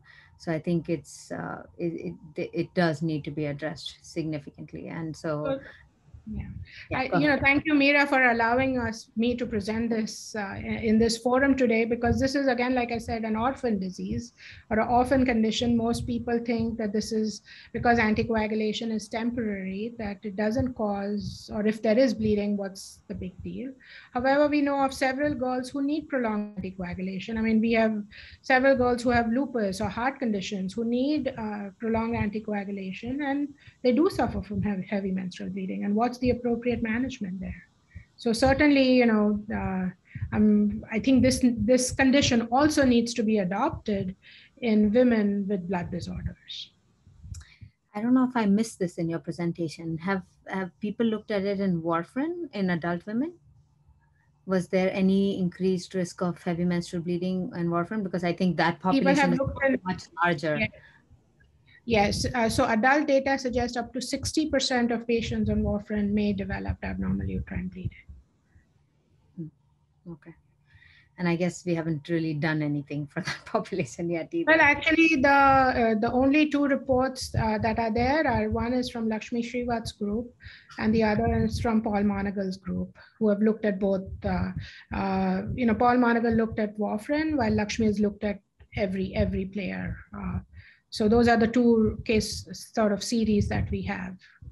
Okay. So Dr. Prasad Matthew has a suggestion for you. He says, great information, and I think you may want to include an arm if there are patients on Lovenox in your Maya study to complete the analysis fully. I agree that ideally that would be the ideal case, but I completely agree that, and perhaps not in Maya, I just think that we need prospective data on all anticoagulants, regardless. Yeah, yeah.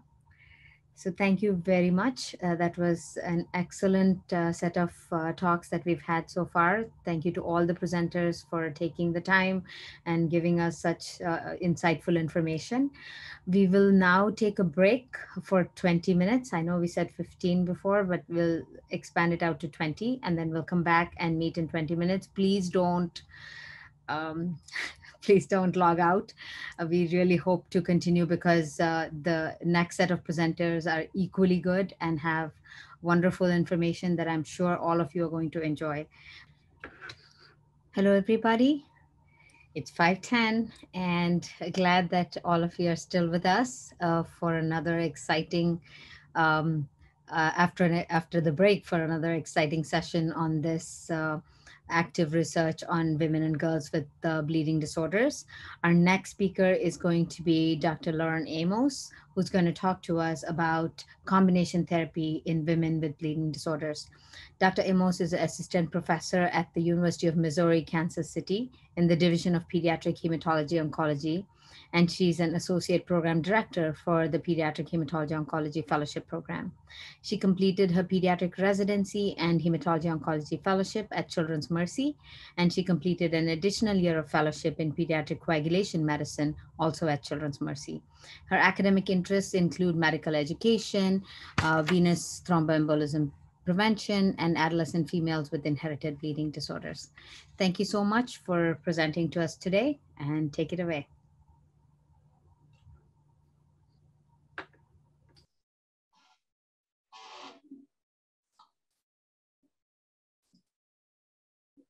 Well, thank you so much to the National Hemophilia Foundation and Grifols for the opportunity to speak today about a topic that I am very excited about. So today I will be presenting about combination therapy to treat heavy menstrual bleeding beyond the black box warning. My only disclosure is that I've received honoraria from Genentech. So today I just want to give some background about current therapy for heavy menstrual bleeding and current evidence for using combination therapy, and then talk a little bit about the current clinical practice of using combination therapy to treat heavy menstrual bleeding in women with bleeding disorders, and then talk about my future research directions to evaluate this important topic. So as we have already heard today from our excellent speakers, heavy menstrual bleeding is a significant issue for our patients with bleeding disorders. Heavy menstrual bleeding. I'm sorry to interrupt you. We're not seeing your slides. Oh.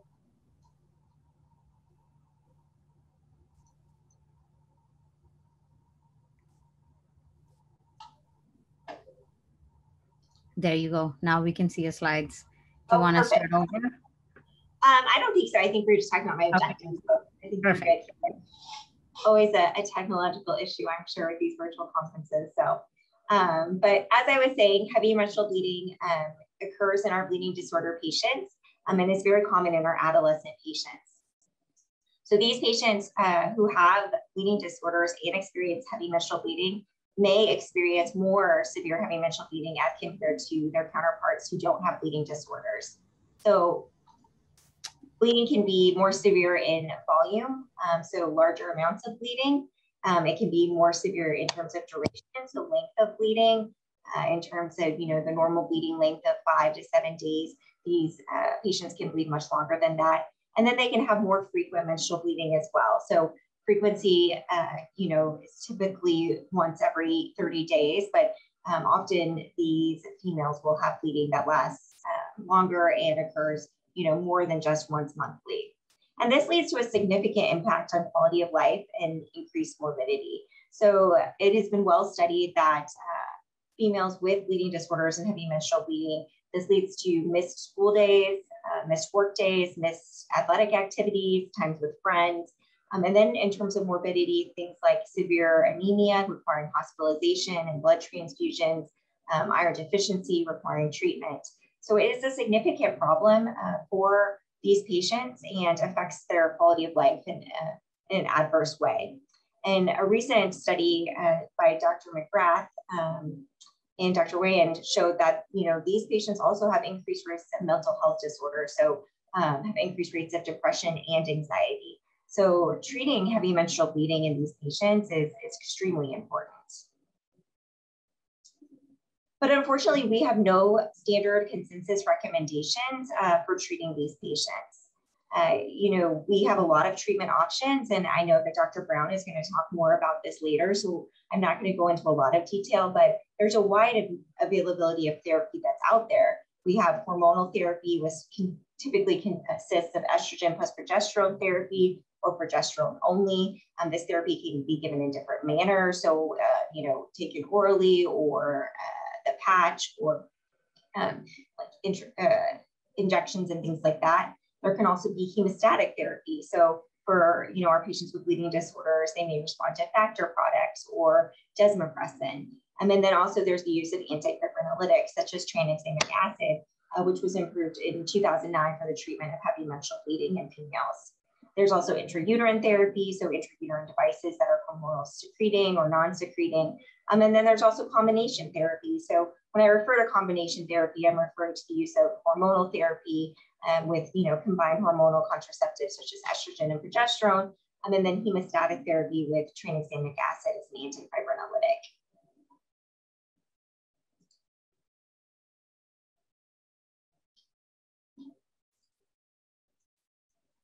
So what is the current state of evidence for treating these patients?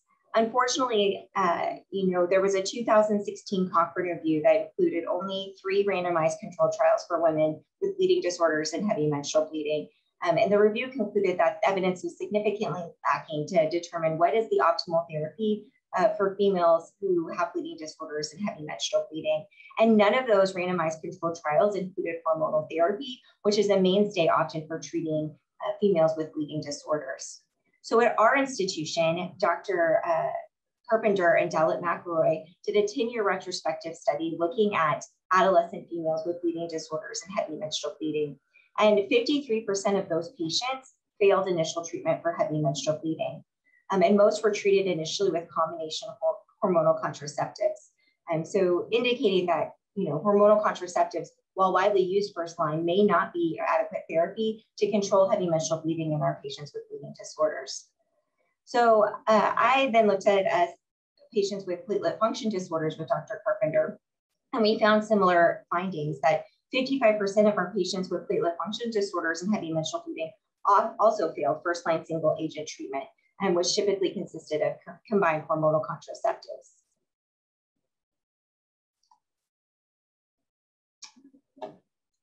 So what should we do? First-line single-agent therapy is often not enough for these patients. So that leads to thinking about what other therapies can we use as first-line options in order to optimize management of heavy menstrual bleeding and improve quality of life for our patients.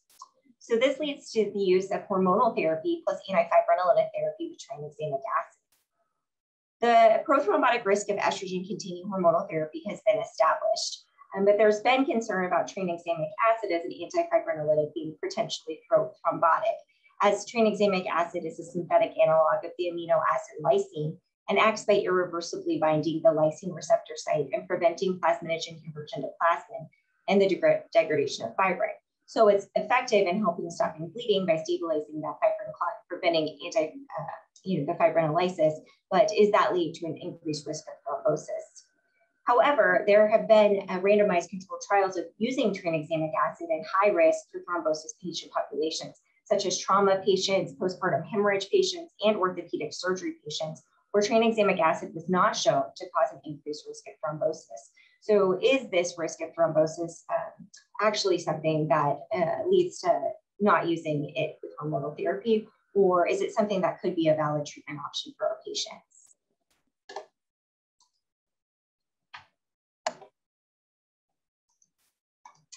So this leads me to the black box warning. So unfortunately, here in the United States, tranexamic acid and combined hormonal contraceptives have a black box warning.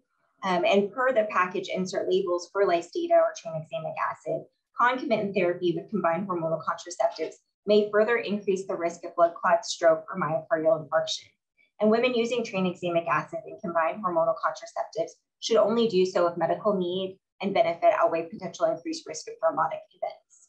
And the clinical trials using tranexamic acid excluded patients on combined hormonal contraceptives. So we have no evidence of that patient population in those trials to know if that thrombotic risk is actual or not.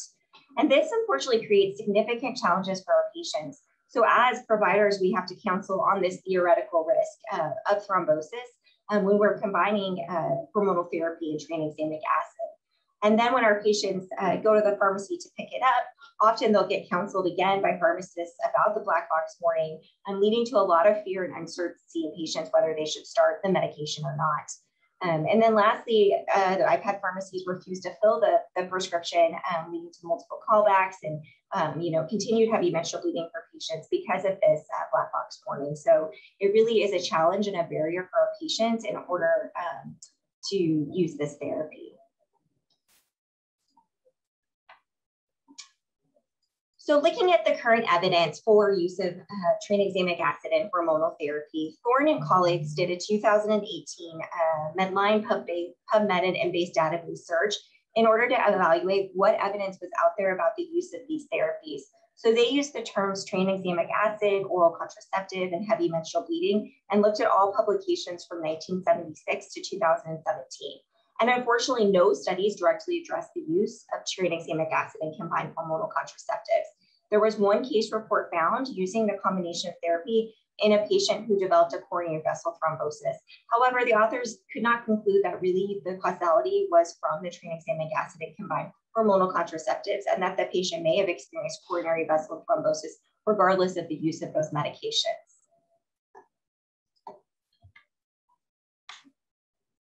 So the authors then looked at other avenues to see if evidence was out there about the use clinically of these two therapies.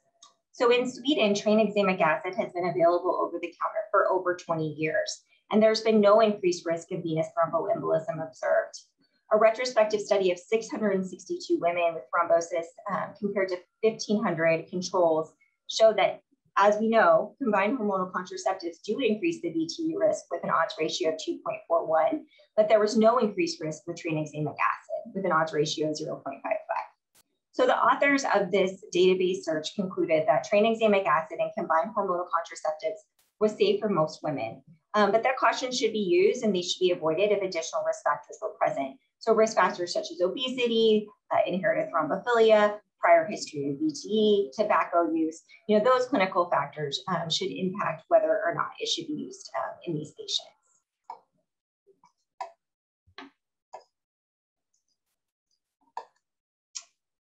So a recent presentation at ISTH in 2021 described a retrospective study that was performed in the United Kingdom looking specifically at women with bleeding disorders who were treated with tranexamic acid and combined hormonal contraceptives. So this study included 87 women, and the median age was 20 to 29 years, but the range extended from 10 to 54 years of age. And it included overweight and obese patients, and actually had 26% of the patients in the study meeting those criteria. They did not have patients who had a family history of thrombosis, and the median duration of therapy for these patients was 4 years. And almost 40% had used hormonal therapy and tranexamic acid for over 5 years. And in this study, 89% of those patients rated the treatment as effective, and there was no venous thromboembolism reported. So what are we doing here currently in the United States? As we know from that database search, there is not published evidence in the United States using tranexamic acid and combined hormonal contraceptives in females with bleeding disorders. So there was a practice pattern survey of clinician members at the Hemostasis and Thrombosis Research Society and Foundation for Women and Girls with Blood Disorders, looking at the use of tranexamic acid and combined hormonal contraceptives. So 224 practitioners responded, and 214 of those responded that they treated patients with heavy menstrual bleeding. And 68% of responders said that they treated at least one patient with antifibrinolytics and combined hormonal contraceptives.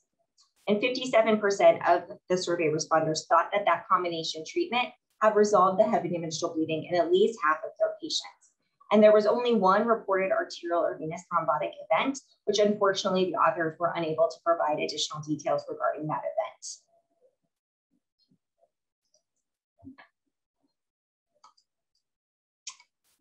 So looking at adolescents with bleeding disorders and their treatment for heavy menstrual bleeding, looking back at the same study from my institution, 25 of 32 of the patients who failed the initial therapy with combined hormonal contraceptives alone mostly were then treated with a combination of hormonal and non-hormonal therapy. And in that group, 66% reported control of heavy menstrual bleeding. An additional study looked at 34 adolescent patients referred for heavy menstrual bleeding and then diagnosed with bleeding disorders. And in those patients, 24 were treated with combined hormonal contraceptives alone. And the failure rate, again, is very similar. Even though these are small studies, they seem to produce consistent results that first-line therapy is often ineffective. And in this study, 58% of those patients failed. They did not evaluate tranexamic acid monotherapy, but did have 13 patients that were treated with tranexamic acid and combined hormonal contraceptives. Unfortunately, the study was not powered to compare individual therapies against each other for efficacy, but they did say overall treatment in that group, 100% achieved menstrual suppression. So all of those 13 patients reported control of their heavy menstrual bleeding using combination therapy, and this was statistically significant.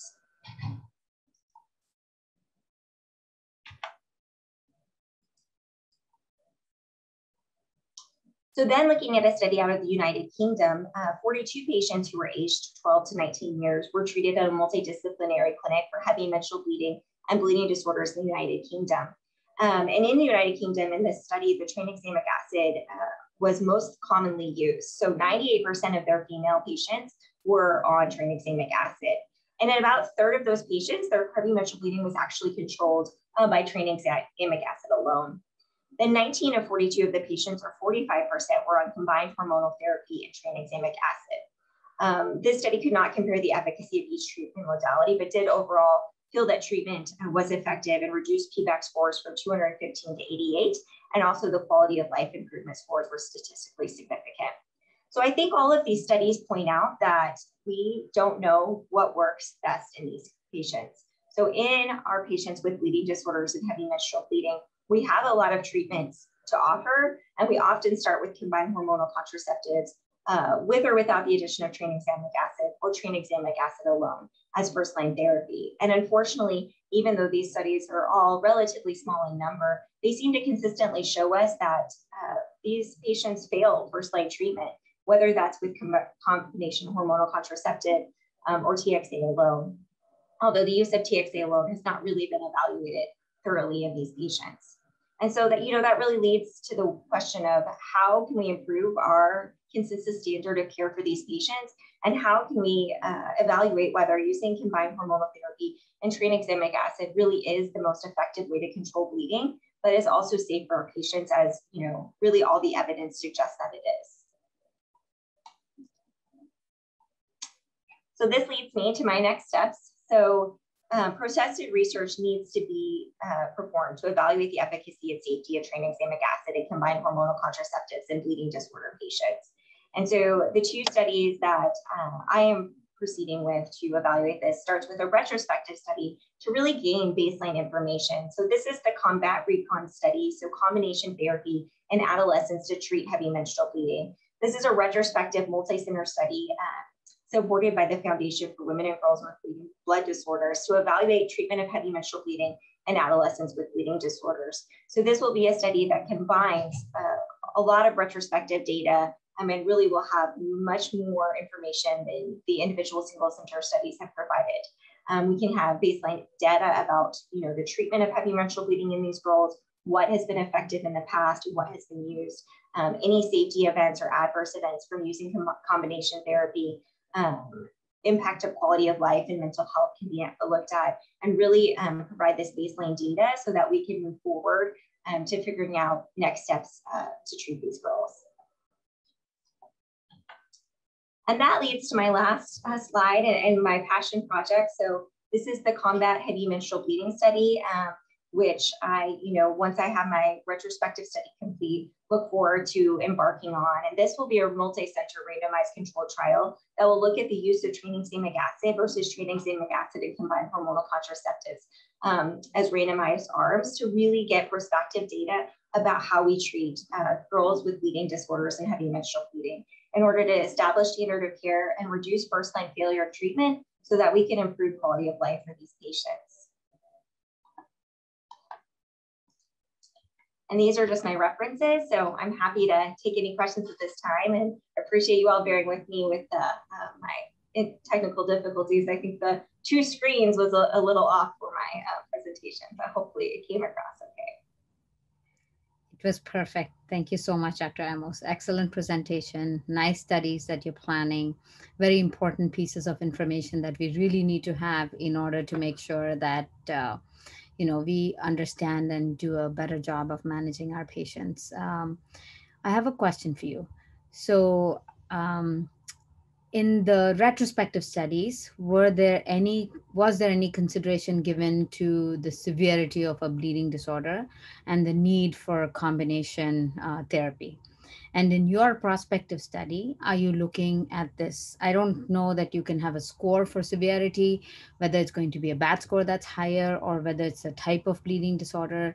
I think both would be significant and important to know in order to be able to understand if we have to fail therapy before we give combination therapy, or can we a priori, based on information that you collect in your studies, have a way of knowing that this is the score, or you can create a score, I guess, so that you can then decide if you have such and such a score, then you would benefit from combination versus having to fail a single therapy before you go on combination. Your thoughts?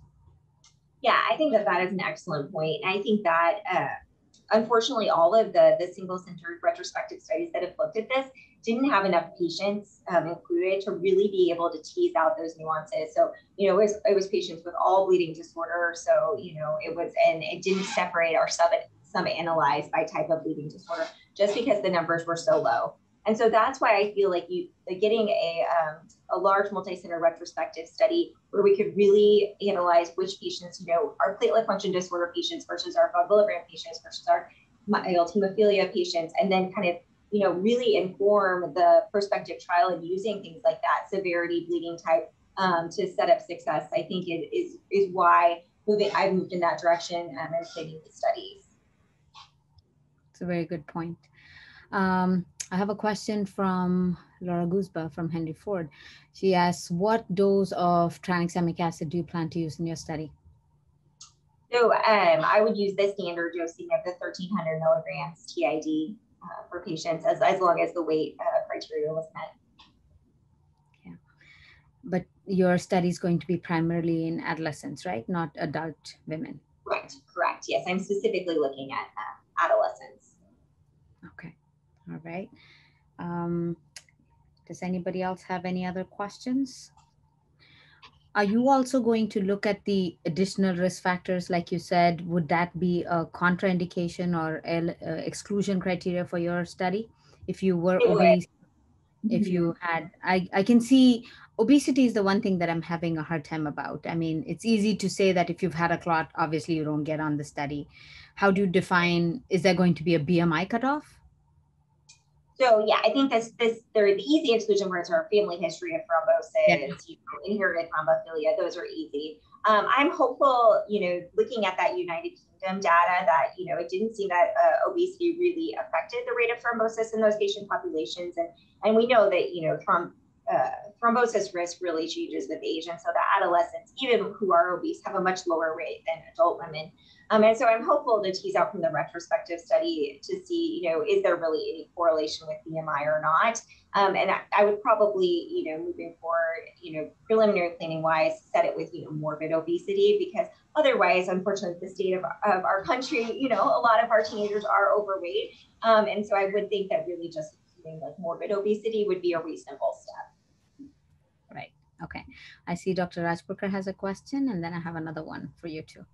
Yeah, Lauren, very nice study. And I think, again, very relevant to the adolescent young girls. But my question is, do you think that rather than randomized, would a crossover design be helpful in terms of decreasing the number of patients, and then also trying to sort of control and for the patients for themselves, because there's going to be a very wide variety of patients that you treat. So I was just wondering if that's a possibility.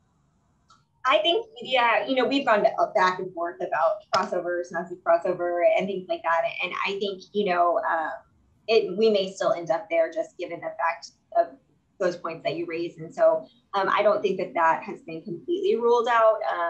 And as we plan, really want to do the randomized control trial in the most thoughtful way possible. And that is an excellent point. Excellent.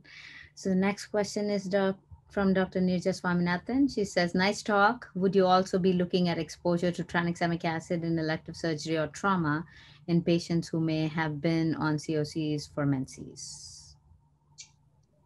We would really only be looking at the use of it in our bleeding disorder population, so not looking at those patients. Although I think that is a nice study idea that should be looked at, but not specifically in these studies. Got it. Yeah. But I think the majority this is the most common situation in which the combo is used. So this would most likely be a minority. Yeah, that's right. That's good. Thank you very much. That was an excellent talk. So we will move on to our next presenter, who's going to be Dr. Nirja Swaminathan, and she's going to talk to us today about age and hemophilia carrier phenotype. Dr. Swaminathan is a clinical instructor in pediatric hematology oncology at the University of Michigan, pursuing an academic career path in hemostasis and thrombosis. Following her medical degree from Kilpauk Medical College in India, she completed her residency at Brookdale University Hospital Medical Center and then did her fellowship at the University of Iowa. Her current research focuses on studying the clinical and laboratory phenotype of hemophilia carriers. So Dr. Swaminathan's goal is to improve outcomes for women and girls with bleeding and clotting disorders through research. As an educator, she's engaged in teaching pediatric residents and fellows. Thank you so much, Dr. Swaminathan, for giving us this talk today, and we're looking forward to hear about your study.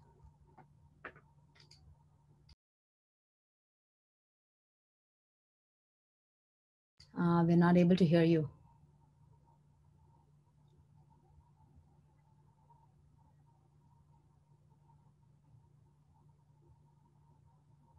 Nirja, you're muted.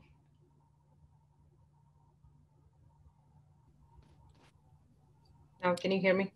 Yes. Okay, perfect. I'm very happy to be here. Thank you for this opportunity, Dr. Chitler and the NHF for allowing me to present my current research on hemophilia carriers. So this is a project that is funded by the ATHEN and the HTRS Dream Award 2020. And we designed this project when I was at the University of Iowa. And as Dr. Chitler introduced, I'm currently affiliated with the University of Michigan.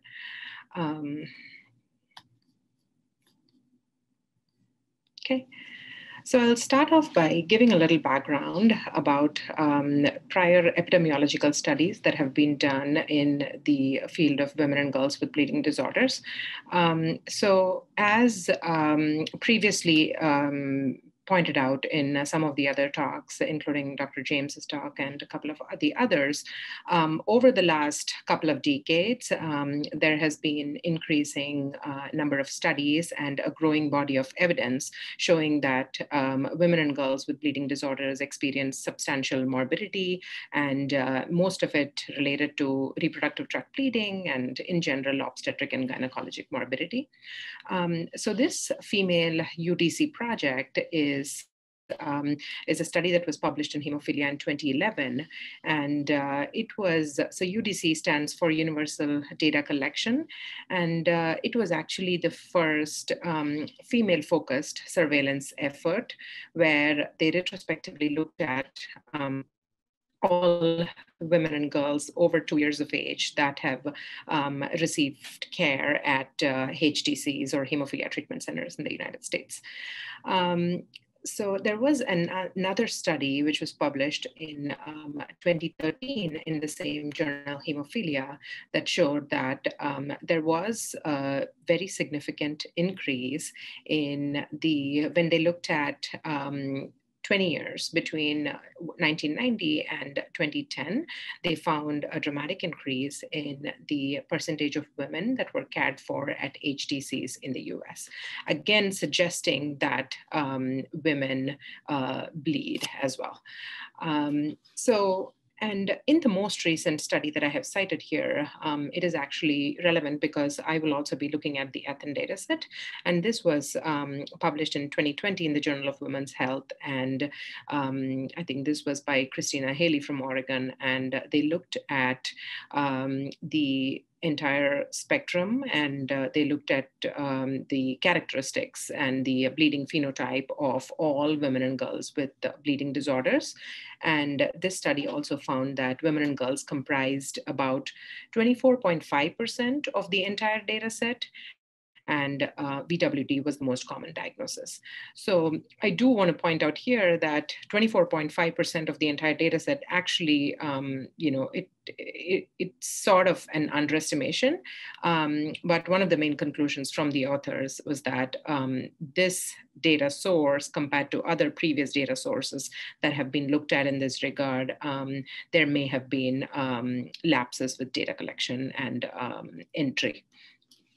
So from all of this, is when we looked at the individual bleeding disorders that were part of all these studies, carriers of hemophilia have been underrepresented in all of these surveillance efforts. And we found that disease-specific studies are needed to better characterize the phenotype of this population. So this brings us to hemophilia carriers. And this slide was part of Dr. James's talk as well. So I want to start off by mentioning briefly about the new nomenclature for hemophilia carriers. So the newly proposed nomenclature, which was published this year in JTH, is that instead of putting everybody under the umbrella term of hemophilia carriership, we should be dividing them based on, number one, based on their levels, factor levels, and number two, whether they're symptomatic or asymptomatic. So based on their levels, if they're less than 40%, obviously, so that becomes the same as hemophilia, which is so mild, moderate, and severe, women and girls with mild, moderate, and severe hemophilia. And if they are, if their levels are more than 40%, then we look closely at the bleeding phenotype and whether they are symptomatic or asymptomatic hemophilia carrier. And moving on to talk about what do we know so far in about bleeding in hemophilia carriers. So it has been underscored in multiple studies that hemophilia carriers experience significant bleeding tendencies, and this leads to poor quality of life as a consequence of that. The first study that I have cited here is as early as 1951. So there was attention that was drawn to this patient population, in an effort to better define the female carrier of hemophilia, and also to not only just to, to understand better as to clinically how do they bleed, and number two, whether there are, there is one test that can be done to diagnose a carrier. And then there have been also studies that have shown that carriers experience a wide spectrum of bleeding manifestations, not just nose bleeding or gum bleeding, but a variety. And it has also been shown by a couple of different studies that factor levels, both 8 and 9, does not necessarily correlate with the bleeding phenotype. And putting all of these together, so we know that the bleeding phenotype of carriers has not been studied across their entire lifespan. So most of the prior clinical studies have focused on women in the reproductive age, whereas we don't exactly know how they behave on both ends of the spectrum, the younger ones as well as the older patients, postmenopausal and things like that. So moving on to talk a little bit about what we know about age and how it impacts the carrier phenotype. So we know from prior multiple studies that factor VIII levels in healthy individuals is something that is known to vary with BMI, fibrinogen, with CRP levels, and with blood groups, as we know that it is an acute phase reactant. However, there was one prior study published in 2010 in hemophilia where they looked at factor VIII levels in non-carriers versus carriers of hemophilia A. This study was only A, they did not look at B, and they found that in general, the observation was that whatever factors, the BMI, CRP, fibrinogen, and blood groups that have been known to influence factor levels in non-carriers or healthy patients does not influence factor levels in carriers. Although it did find, which something that is previously known, that the factor levels tend to run lower in carriers of hemophilia, but factor levels in carriers varied only with PTT and with VWF antigen and VWF activity levels. In addition to this, I also want to point out that there is lack of understanding about how age influences factor IX levels, because it has not been studied so far in carriers of hemophilia B. So essentially, this brings us to a knowledge gap that bleeding phenotype and factor levels have not been studied in carriers across the entire lifespan. So coming on to the last aim of our study, and I'll go over what our specific aims are in just a little bit.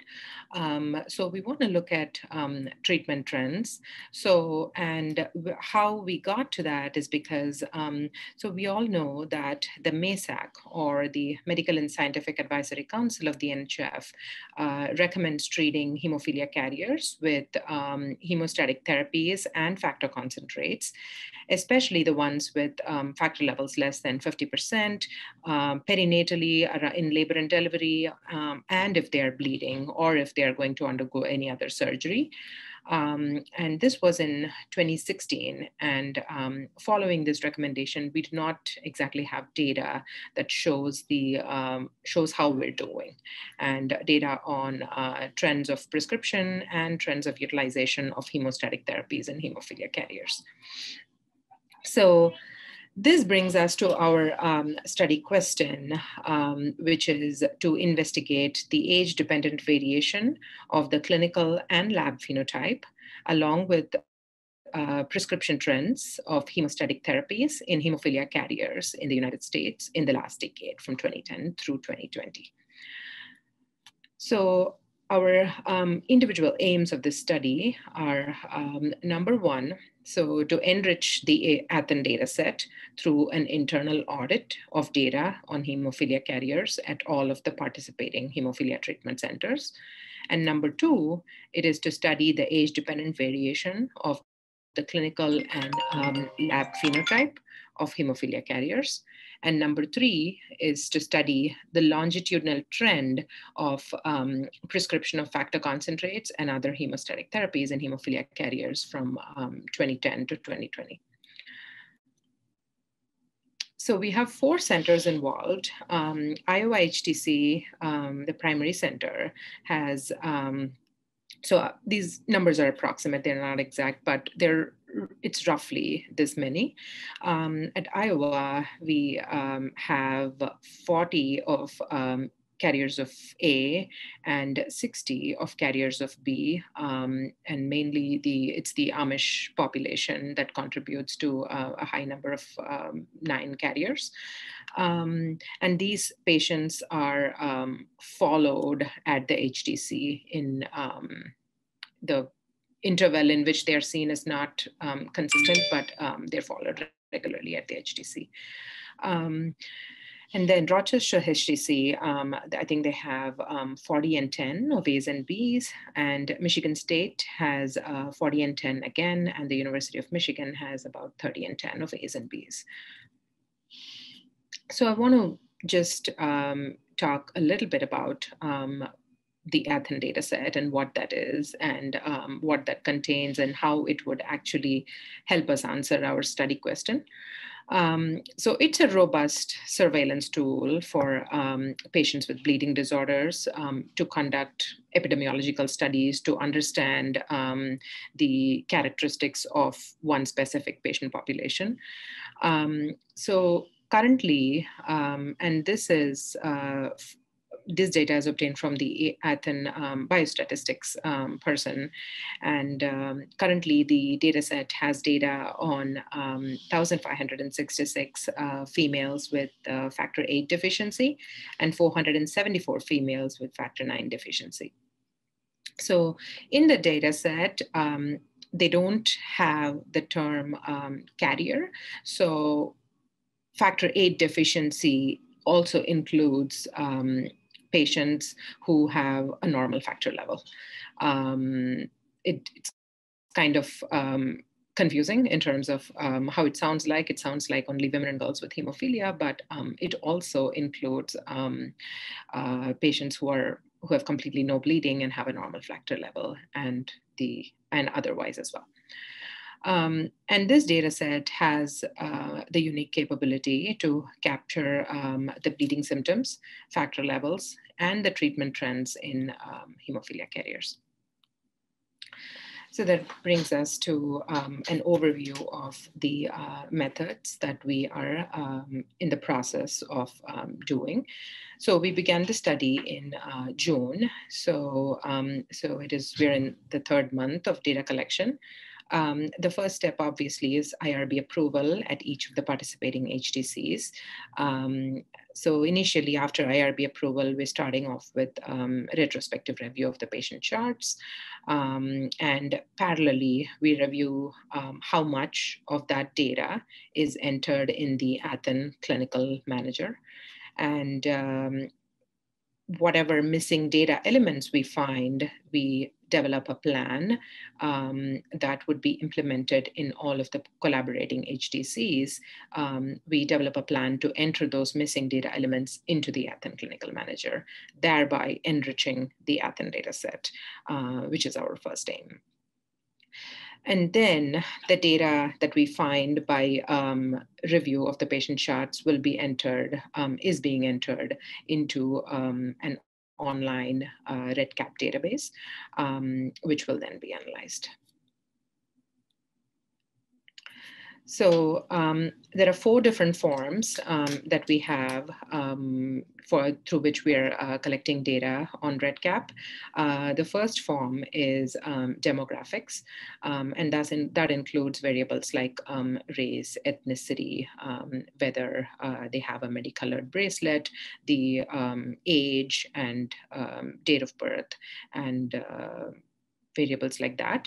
And the second form is about their clinical bleeding characteristics.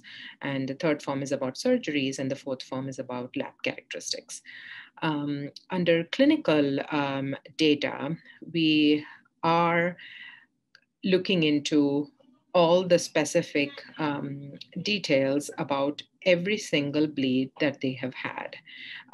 So if it is nosebleed, then we're collecting data about the bleed type, the laterality, what provoked it, whether it is seasonal or whether the patient has undergone nasal cauterization, whether they've been treated, what kind of hemostatic therapy they have used, and whether they have ever gotten factor concentrate, and so forth.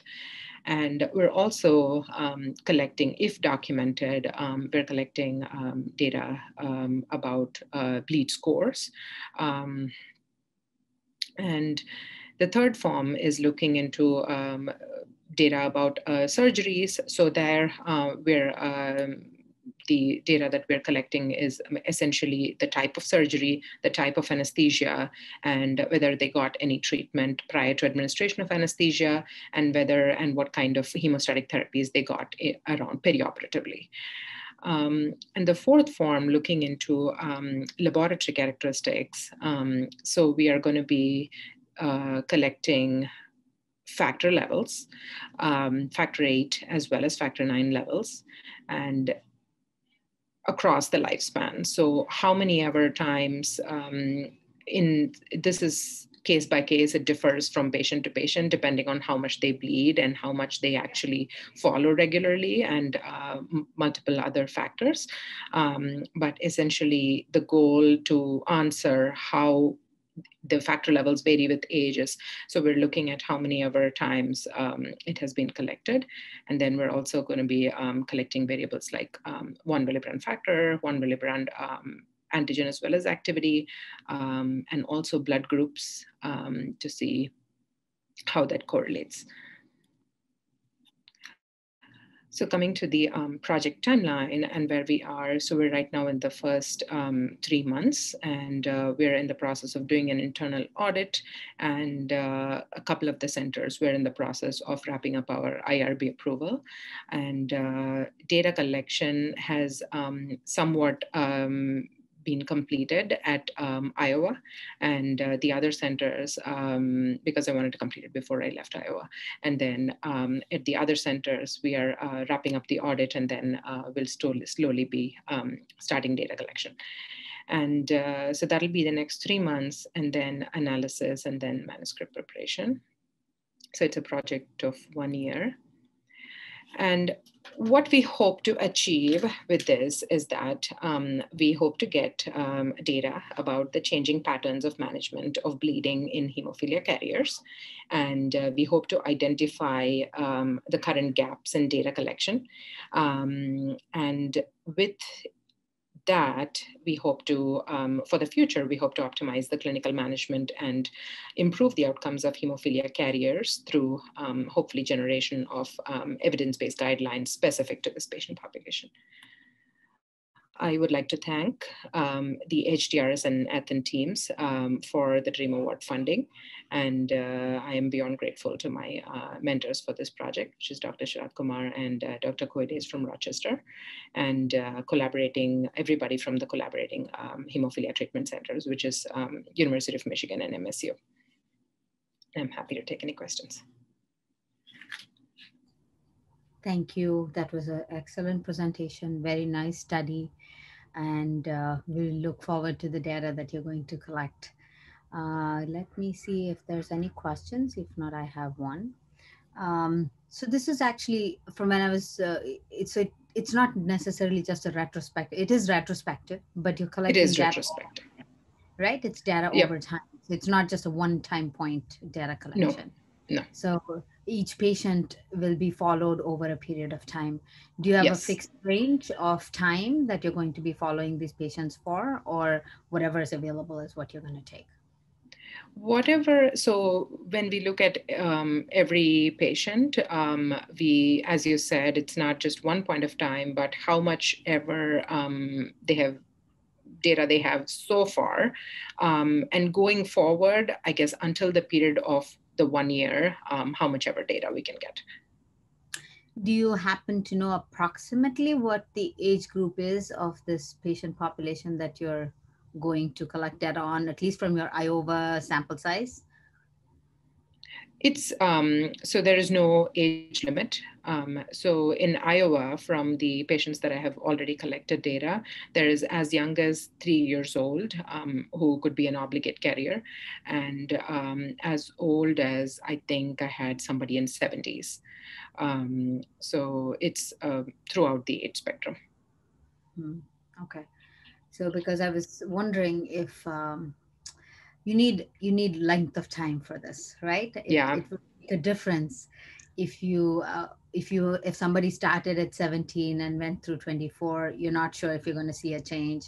Whereas you only went from 3 to 7 again, you're not going to see a change. You really need somebody who goes from 3 to like 50, maybe. I know that's too much to ask for, but so prospective study would probably be the best way to do this, right? To be able to collect this information, but it's good to start with retrospective data in order for you to plan for a prospective study. So what got you interested in this study? How did you come up to design the study, and where do you see this going? So, I got excited about the specific patient population because we see a lot of Amish population who are carriers in Iowa. And so I have been exposed to the outreach clinic that we do there, which is once every, sometimes every 1 year or 1.5 to 2 years. So I just thought that this is a patient population where much more needs to be understood, as well as they deserve much more. So that's what got me interested. And as far as I hope to take it further in terms of, as we said, hopefully something prospective after, which might give us more information. Excellent, excellent. Thank you very much, Nirja. That was thank you so much. We will move on to our next speaker, who's going to be Dr. Megan Brown. So Dr. Megan Brown is going to talk to us today about heavy menstrual bleeding evaluation and management optimization. She is a pediatric hematologist focusing on the care of children and adolescents with bleeding disorders at Emory University and Children's Healthcare of Atlanta. She completed her medical school at Michigan State University and her residency at University of Colorado and Pediatric Hematology Oncology Fellowship at Emory. Dr. Brown was the recipient of the NHF Takeda Clinical Fellowship Award in 2019, and her research centers on optimizing diagnosis and treatment of girls and young women with inherited bleeding disorders. Thank you for presenting here today, and looking forward to your presentation. I'm glad to be here. Stop sharing. There you go. All right. Well, thank you all for having me and for that kind introduction. I'm excited to talk to you all today about a study that we're working on called the EQUIP study, that's really focused on optimizing treatment, but also getting more information about how to evaluate our adolescents with heavy menstrual bleeding. And our objectives for today's presentation are to review a little bit of the data on heavy menstrual bleeding, laboratory evaluation and treatment in adolescents, which I'm sure you've heard some already about today, and then talk about our EQUIP study. So heavy menstrual bleeding, as we know, is common in adolescents and reported in almost up to 40% of adolescents if looked cross-sectionally, and affects many areas of the life other than just the amount of blood loss, which as pediatricians, this is really important to us. Particularly school absenteeism is present in over 50% of girls with heavy menstrual bleeding, which they're typically missing 1 or more days per cycle. So over the course of their academic career, that's a significant amount of time. Outside of the classroom, social and athletic events are often skipped, as well as physical education. We see concurrent iron deficiency and fatigue. So all things that can be very challenging in this important time in a girl's life. So looking particularly at adolescents, bleeding disorders are one of the top 2 reasons for heavy menstrual bleeding, along with hormonal kind of immaturity of the hypothalamic pituitary ovarian axis in ovulation. And so as hematologists, we're an important part of the puzzle in diagnosing and treating these girls. And the laboratory evaluation that's recommended for adolescents is very similar to the one of adults. And for a long time, all that we had was the recommendations from the adult consensus statements. But within the last couple of years, ACOG, which is the College of Obstetrics and Gynecology, as well as a group from ISTH, has come together to really figure out at least from an expert panel perspective, what should we be doing to evaluate adolescents with heavy menstrual bleeding?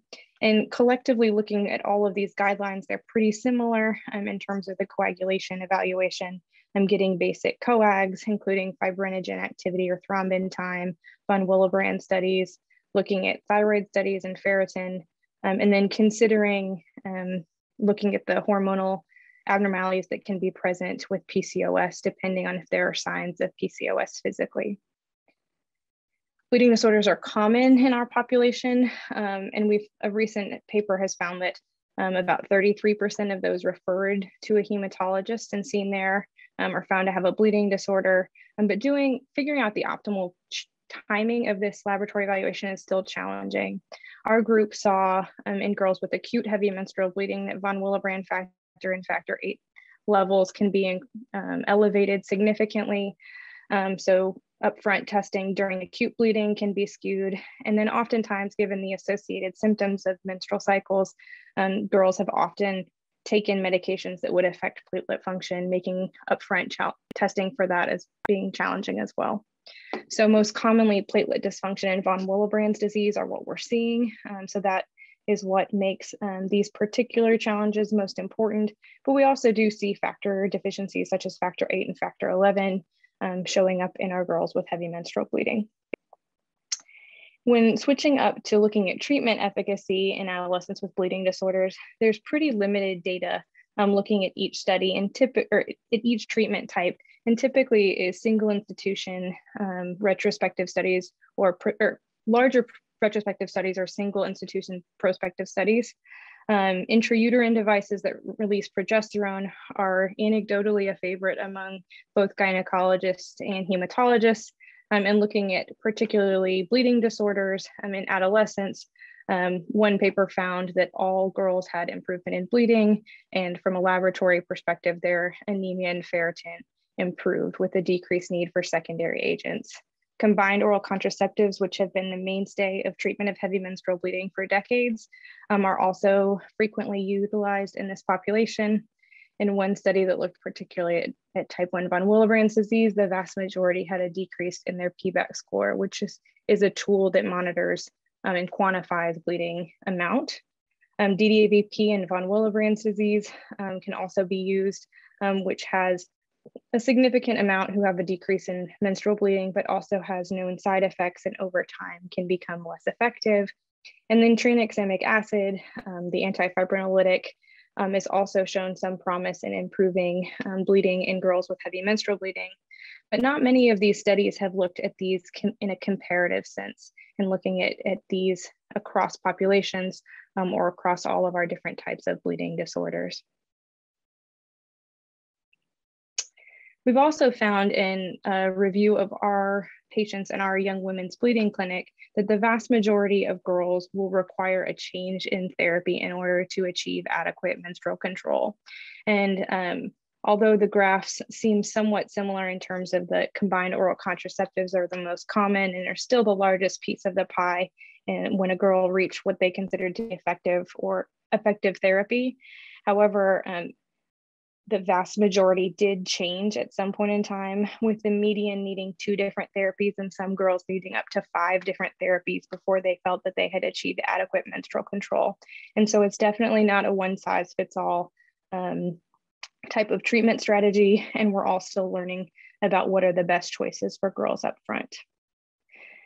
All of these questions led myself and a group of researchers through the Foundation for Women and Girls with Blood Disorders to want to look into this more. And so we designed the EQUIP study, which is looking at evaluating the quality of life in period treatment. That's how we came up with EQUIP, which is a prospective observational study looking at comparative effectiveness of different treatments for heavy menstrual bleeding.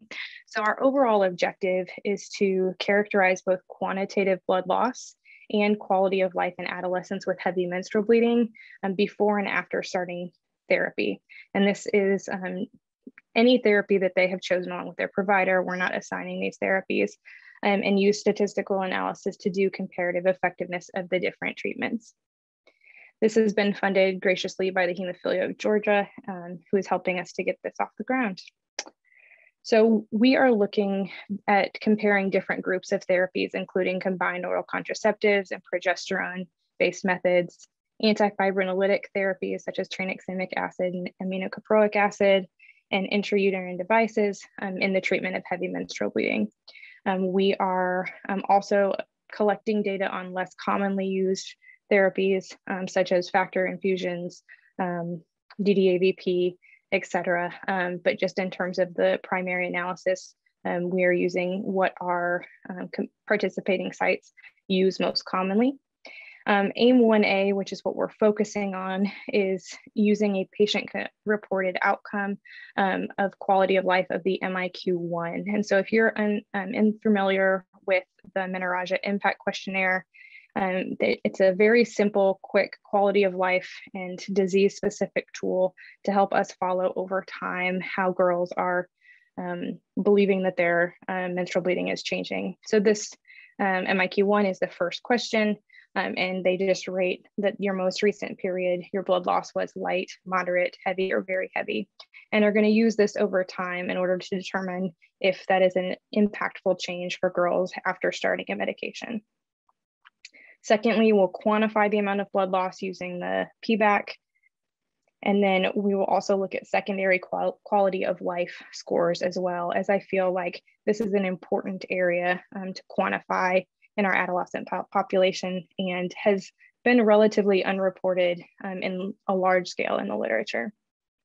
Secondarily, we want to understand a little bit more about what girls are experiencing with their heavy menstrual bleeding. We're going to collect information to understand why girls are discontinuing certain treatments, and they'll rate effectiveness of previous therapies. We'll try to determine how many different therapies were needed before they achieve adequate bleeding control, and also to characterize what bleeding evaluation was being done in our adolescents, as we will be enrolling girls who already have a diagnosis and are undergoing evaluation, as you'll see on the next slide. So there are two arms to this study, a fully prospective study, or fully prospective arm, which will be new patients being evaluated for a bleeding disorder, who are starting therapy, and then a semi-prospective arm for those who already have been diagnosed with an inherited bleeding disorder and have had a recent start on a therapy. And we're doing that in order to ensure that we're having an adequate number with the bleeding disorder to power the study. But the prospective arm, we believe, is really important in order to get accurate data about the symptoms and the bleeding prior to therapy. And also just to see from this large cohort of investigators focused on young women's bleeding, what type of bleeding evaluation is felt to be warranted. And we'll collect all of that data on each girl who is being evaluated. We're including girls up to the age of 21 after discussions with gynecologists, and they thought that that would be kind of an age in terms of the physiology starting to be considered to change. And we're doing these at pediatric centers. And then for those who have been on therapy for a prolonged period of time, we will not study and have too much bias from their retrospective memory. We are going to have 14 sites from around the continental United States, who I believe have a wide variety of racial and ethnic diversity, geographical diversity, and treatment diversity in terms of the providers treating them. So hopefully that will help us to have a well-rounded sample of individuals across the country. We're focusing on patient-centered outcomes. And so as you see here, a variety of surveys will be collected, and they'll be collected longitudinally, both at baseline, at 3 to 8 months, and then 9 to 15 months.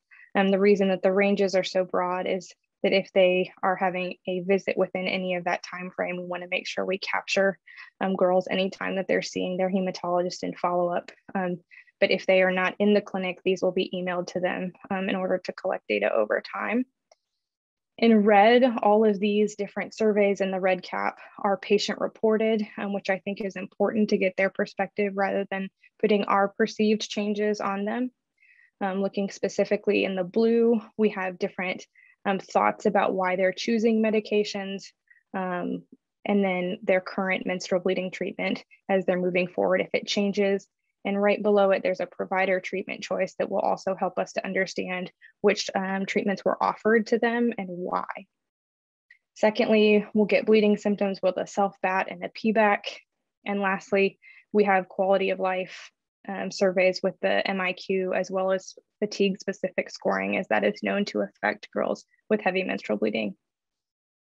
In terms of our current progress, we're approved at our IRB and working with several participating IRBs to have approval there. And our contract was just executed at our primary site this week, which we're very excited and hope to start enrolling in the next 1 to 2 months. I think some strengths of this study is that it's the largest study looking at comparative treatment effectiveness in this population. And we'll get a very robust amount of treatment choice, about treatment information from providers and subjects combined. And then that will help us to classify what workup is being currently done to help us to determine which truly is necessary. So I'm grateful for all of the people who have been helpful in getting this off the ground. It's been years in the making, and I'm excited to answer any questions that you have. Excellent presentation, wonderful study. I think it's unfortunate that we don't necessarily pay attention to quality of life. We are usually more interested in measuring things that we can do in the lab. And I think we pay less attention to things that actually make a difference to the patient. And I think this study will answer that, and will be a great piece of, it will be wonderful information that will truly define why we need to do what we're doing. It's not only what we're doing. I think why is an important question. And thank you for doing this wonderful study. So how long is your study over, Megan? So each individual subject will be followed over about 12 to 15 months from the time of enrollment in order to get these 3 time points. We're anticipating keeping the enrollment open for about 4 years in order to get that time frame. Our funding is for 4 years right now with potential extension. And so I think that that's a feasible amount of time to recruit 500, which in the adult world, I know a lot of you who live in the adult world think that that's a small study, but for pediatrics, this is a lot to try to get going. And so I'm hopeful though, because we've got some really good people working together. Very nice, very nice. What made you come up with this question? So this honestly started from a PCORI project, which is patient-centered outcomes research. And we were doing something similar with that project. And we did some focus groups with teenagers and young adults with von Willebrand's disease and hemophilia carriers, just a variety of bleeding disorders, and hearing them talk about the struggle of kind of being heard and finding the right treatment, and how it took years and even decades for them to feel like they were getting anywhere. It made me really try to think of how can we design research that focuses on what they care about. And they were talking about school absenteeism and being embarrassed to be around their friends. And I just find that to be something that we can do a better job of. And I really enjoy kind of how can we make people's lives better through medicine. And I think we're able to do that. So. Excellent, excellent, very nice. I have a question for you. It says, for the girls who are evaluated and do not end up having a bleeding disorder, are they still followed, or do they come off your study with negative diagnosis? We're planning to follow them all the way through. And the reason being, I think that we could get some really interesting information to use as essentially our own internal control group, because we've already kind of done all the legwork to get them enrolled. And after that first visit, really all the surveys can be done virtually. So it's not a whole lot of work. And I think it would be important information to gain to even see if there are differences between the way that people respond to treatments or their quality of life changes depending on bleeding disorder diagnosis. Because I think some of the girls that we see who don't end up having bleeding disorder diagnosis have horrible quality of life as well. So we're planning to follow all of them that same time period. I think it'll be very interesting because I think there was a quality of life study in hemophilia where they compared quality of life in patients who had inhibitors and didn't have inhibitors. And actually what they found was that the patients who had inhibitors had a better quality of life from what they mentioned. And I think the thought process or the way the discussion in the paper was that the expectations were different. If you had inhibitors, you sort of expected that your quality of life was going to be terrible.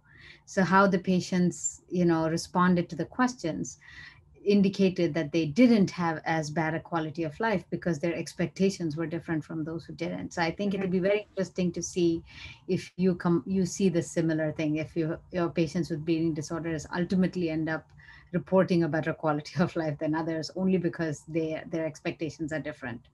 So that I thought is yeah, that's really interesting. Or how having a reason for something sometimes makes it easier rather than still being told there's nothing wrong with you and suffering nonetheless. So that's an interesting question. It'll be interesting to see how all that plays out. So I wonder, I don't know how you would ask the question to see if that plays a role, but it's just an interesting thought. So it is. Very good. If anybody else has any questions, please let me know. And if the panelists can turn on their cameras if they're still here, if there's any questions that we can address at this point of time, we'd be happy to do that. If anybody in the audience has any questions, please let us know. If not, I would like to conclude the session. And I would like to thank each and every one of our speakers for their excellent and thought-provoking presentations today. It's really gratifying for me to see the enthusiasm that all of you have focusing on women and girls with bleeding disorders. And I think this data will really drive the field and ensure that we can improve care for this patient population. I'd like to thank again the organizers at NHF as well as Grifols for providing an avenue to present the work of these researchers and encourage others to pursue research in this field. And before you all leave, the audience-wise, I wanted to say that tomorrow, Thursday at 2 p.m. Eastern, the NHF medical track will lead off with a great session on International von Willebrand disease guidelines and novel therapies for von Willebrand disease. So I hope everyone can join that session tomorrow. Also, for the audience, please check the CME CE tab on NHF's virtual conference site to get additional information about the accredited portions of the medical and allied provider tracks. And again, on behalf of NHF, I would like to thank all the speakers for their great presentations and all of you for joining this symposium. It was a wonderful, wonderful presentation. I see a lot of audience commenting that it was a great session, terrific presenters, and thanking everyone for the same. And I concur with that. Thank you all. Take care. Have a good evening and hope to see everyone back tomorrow. Thank you so much. Thank you.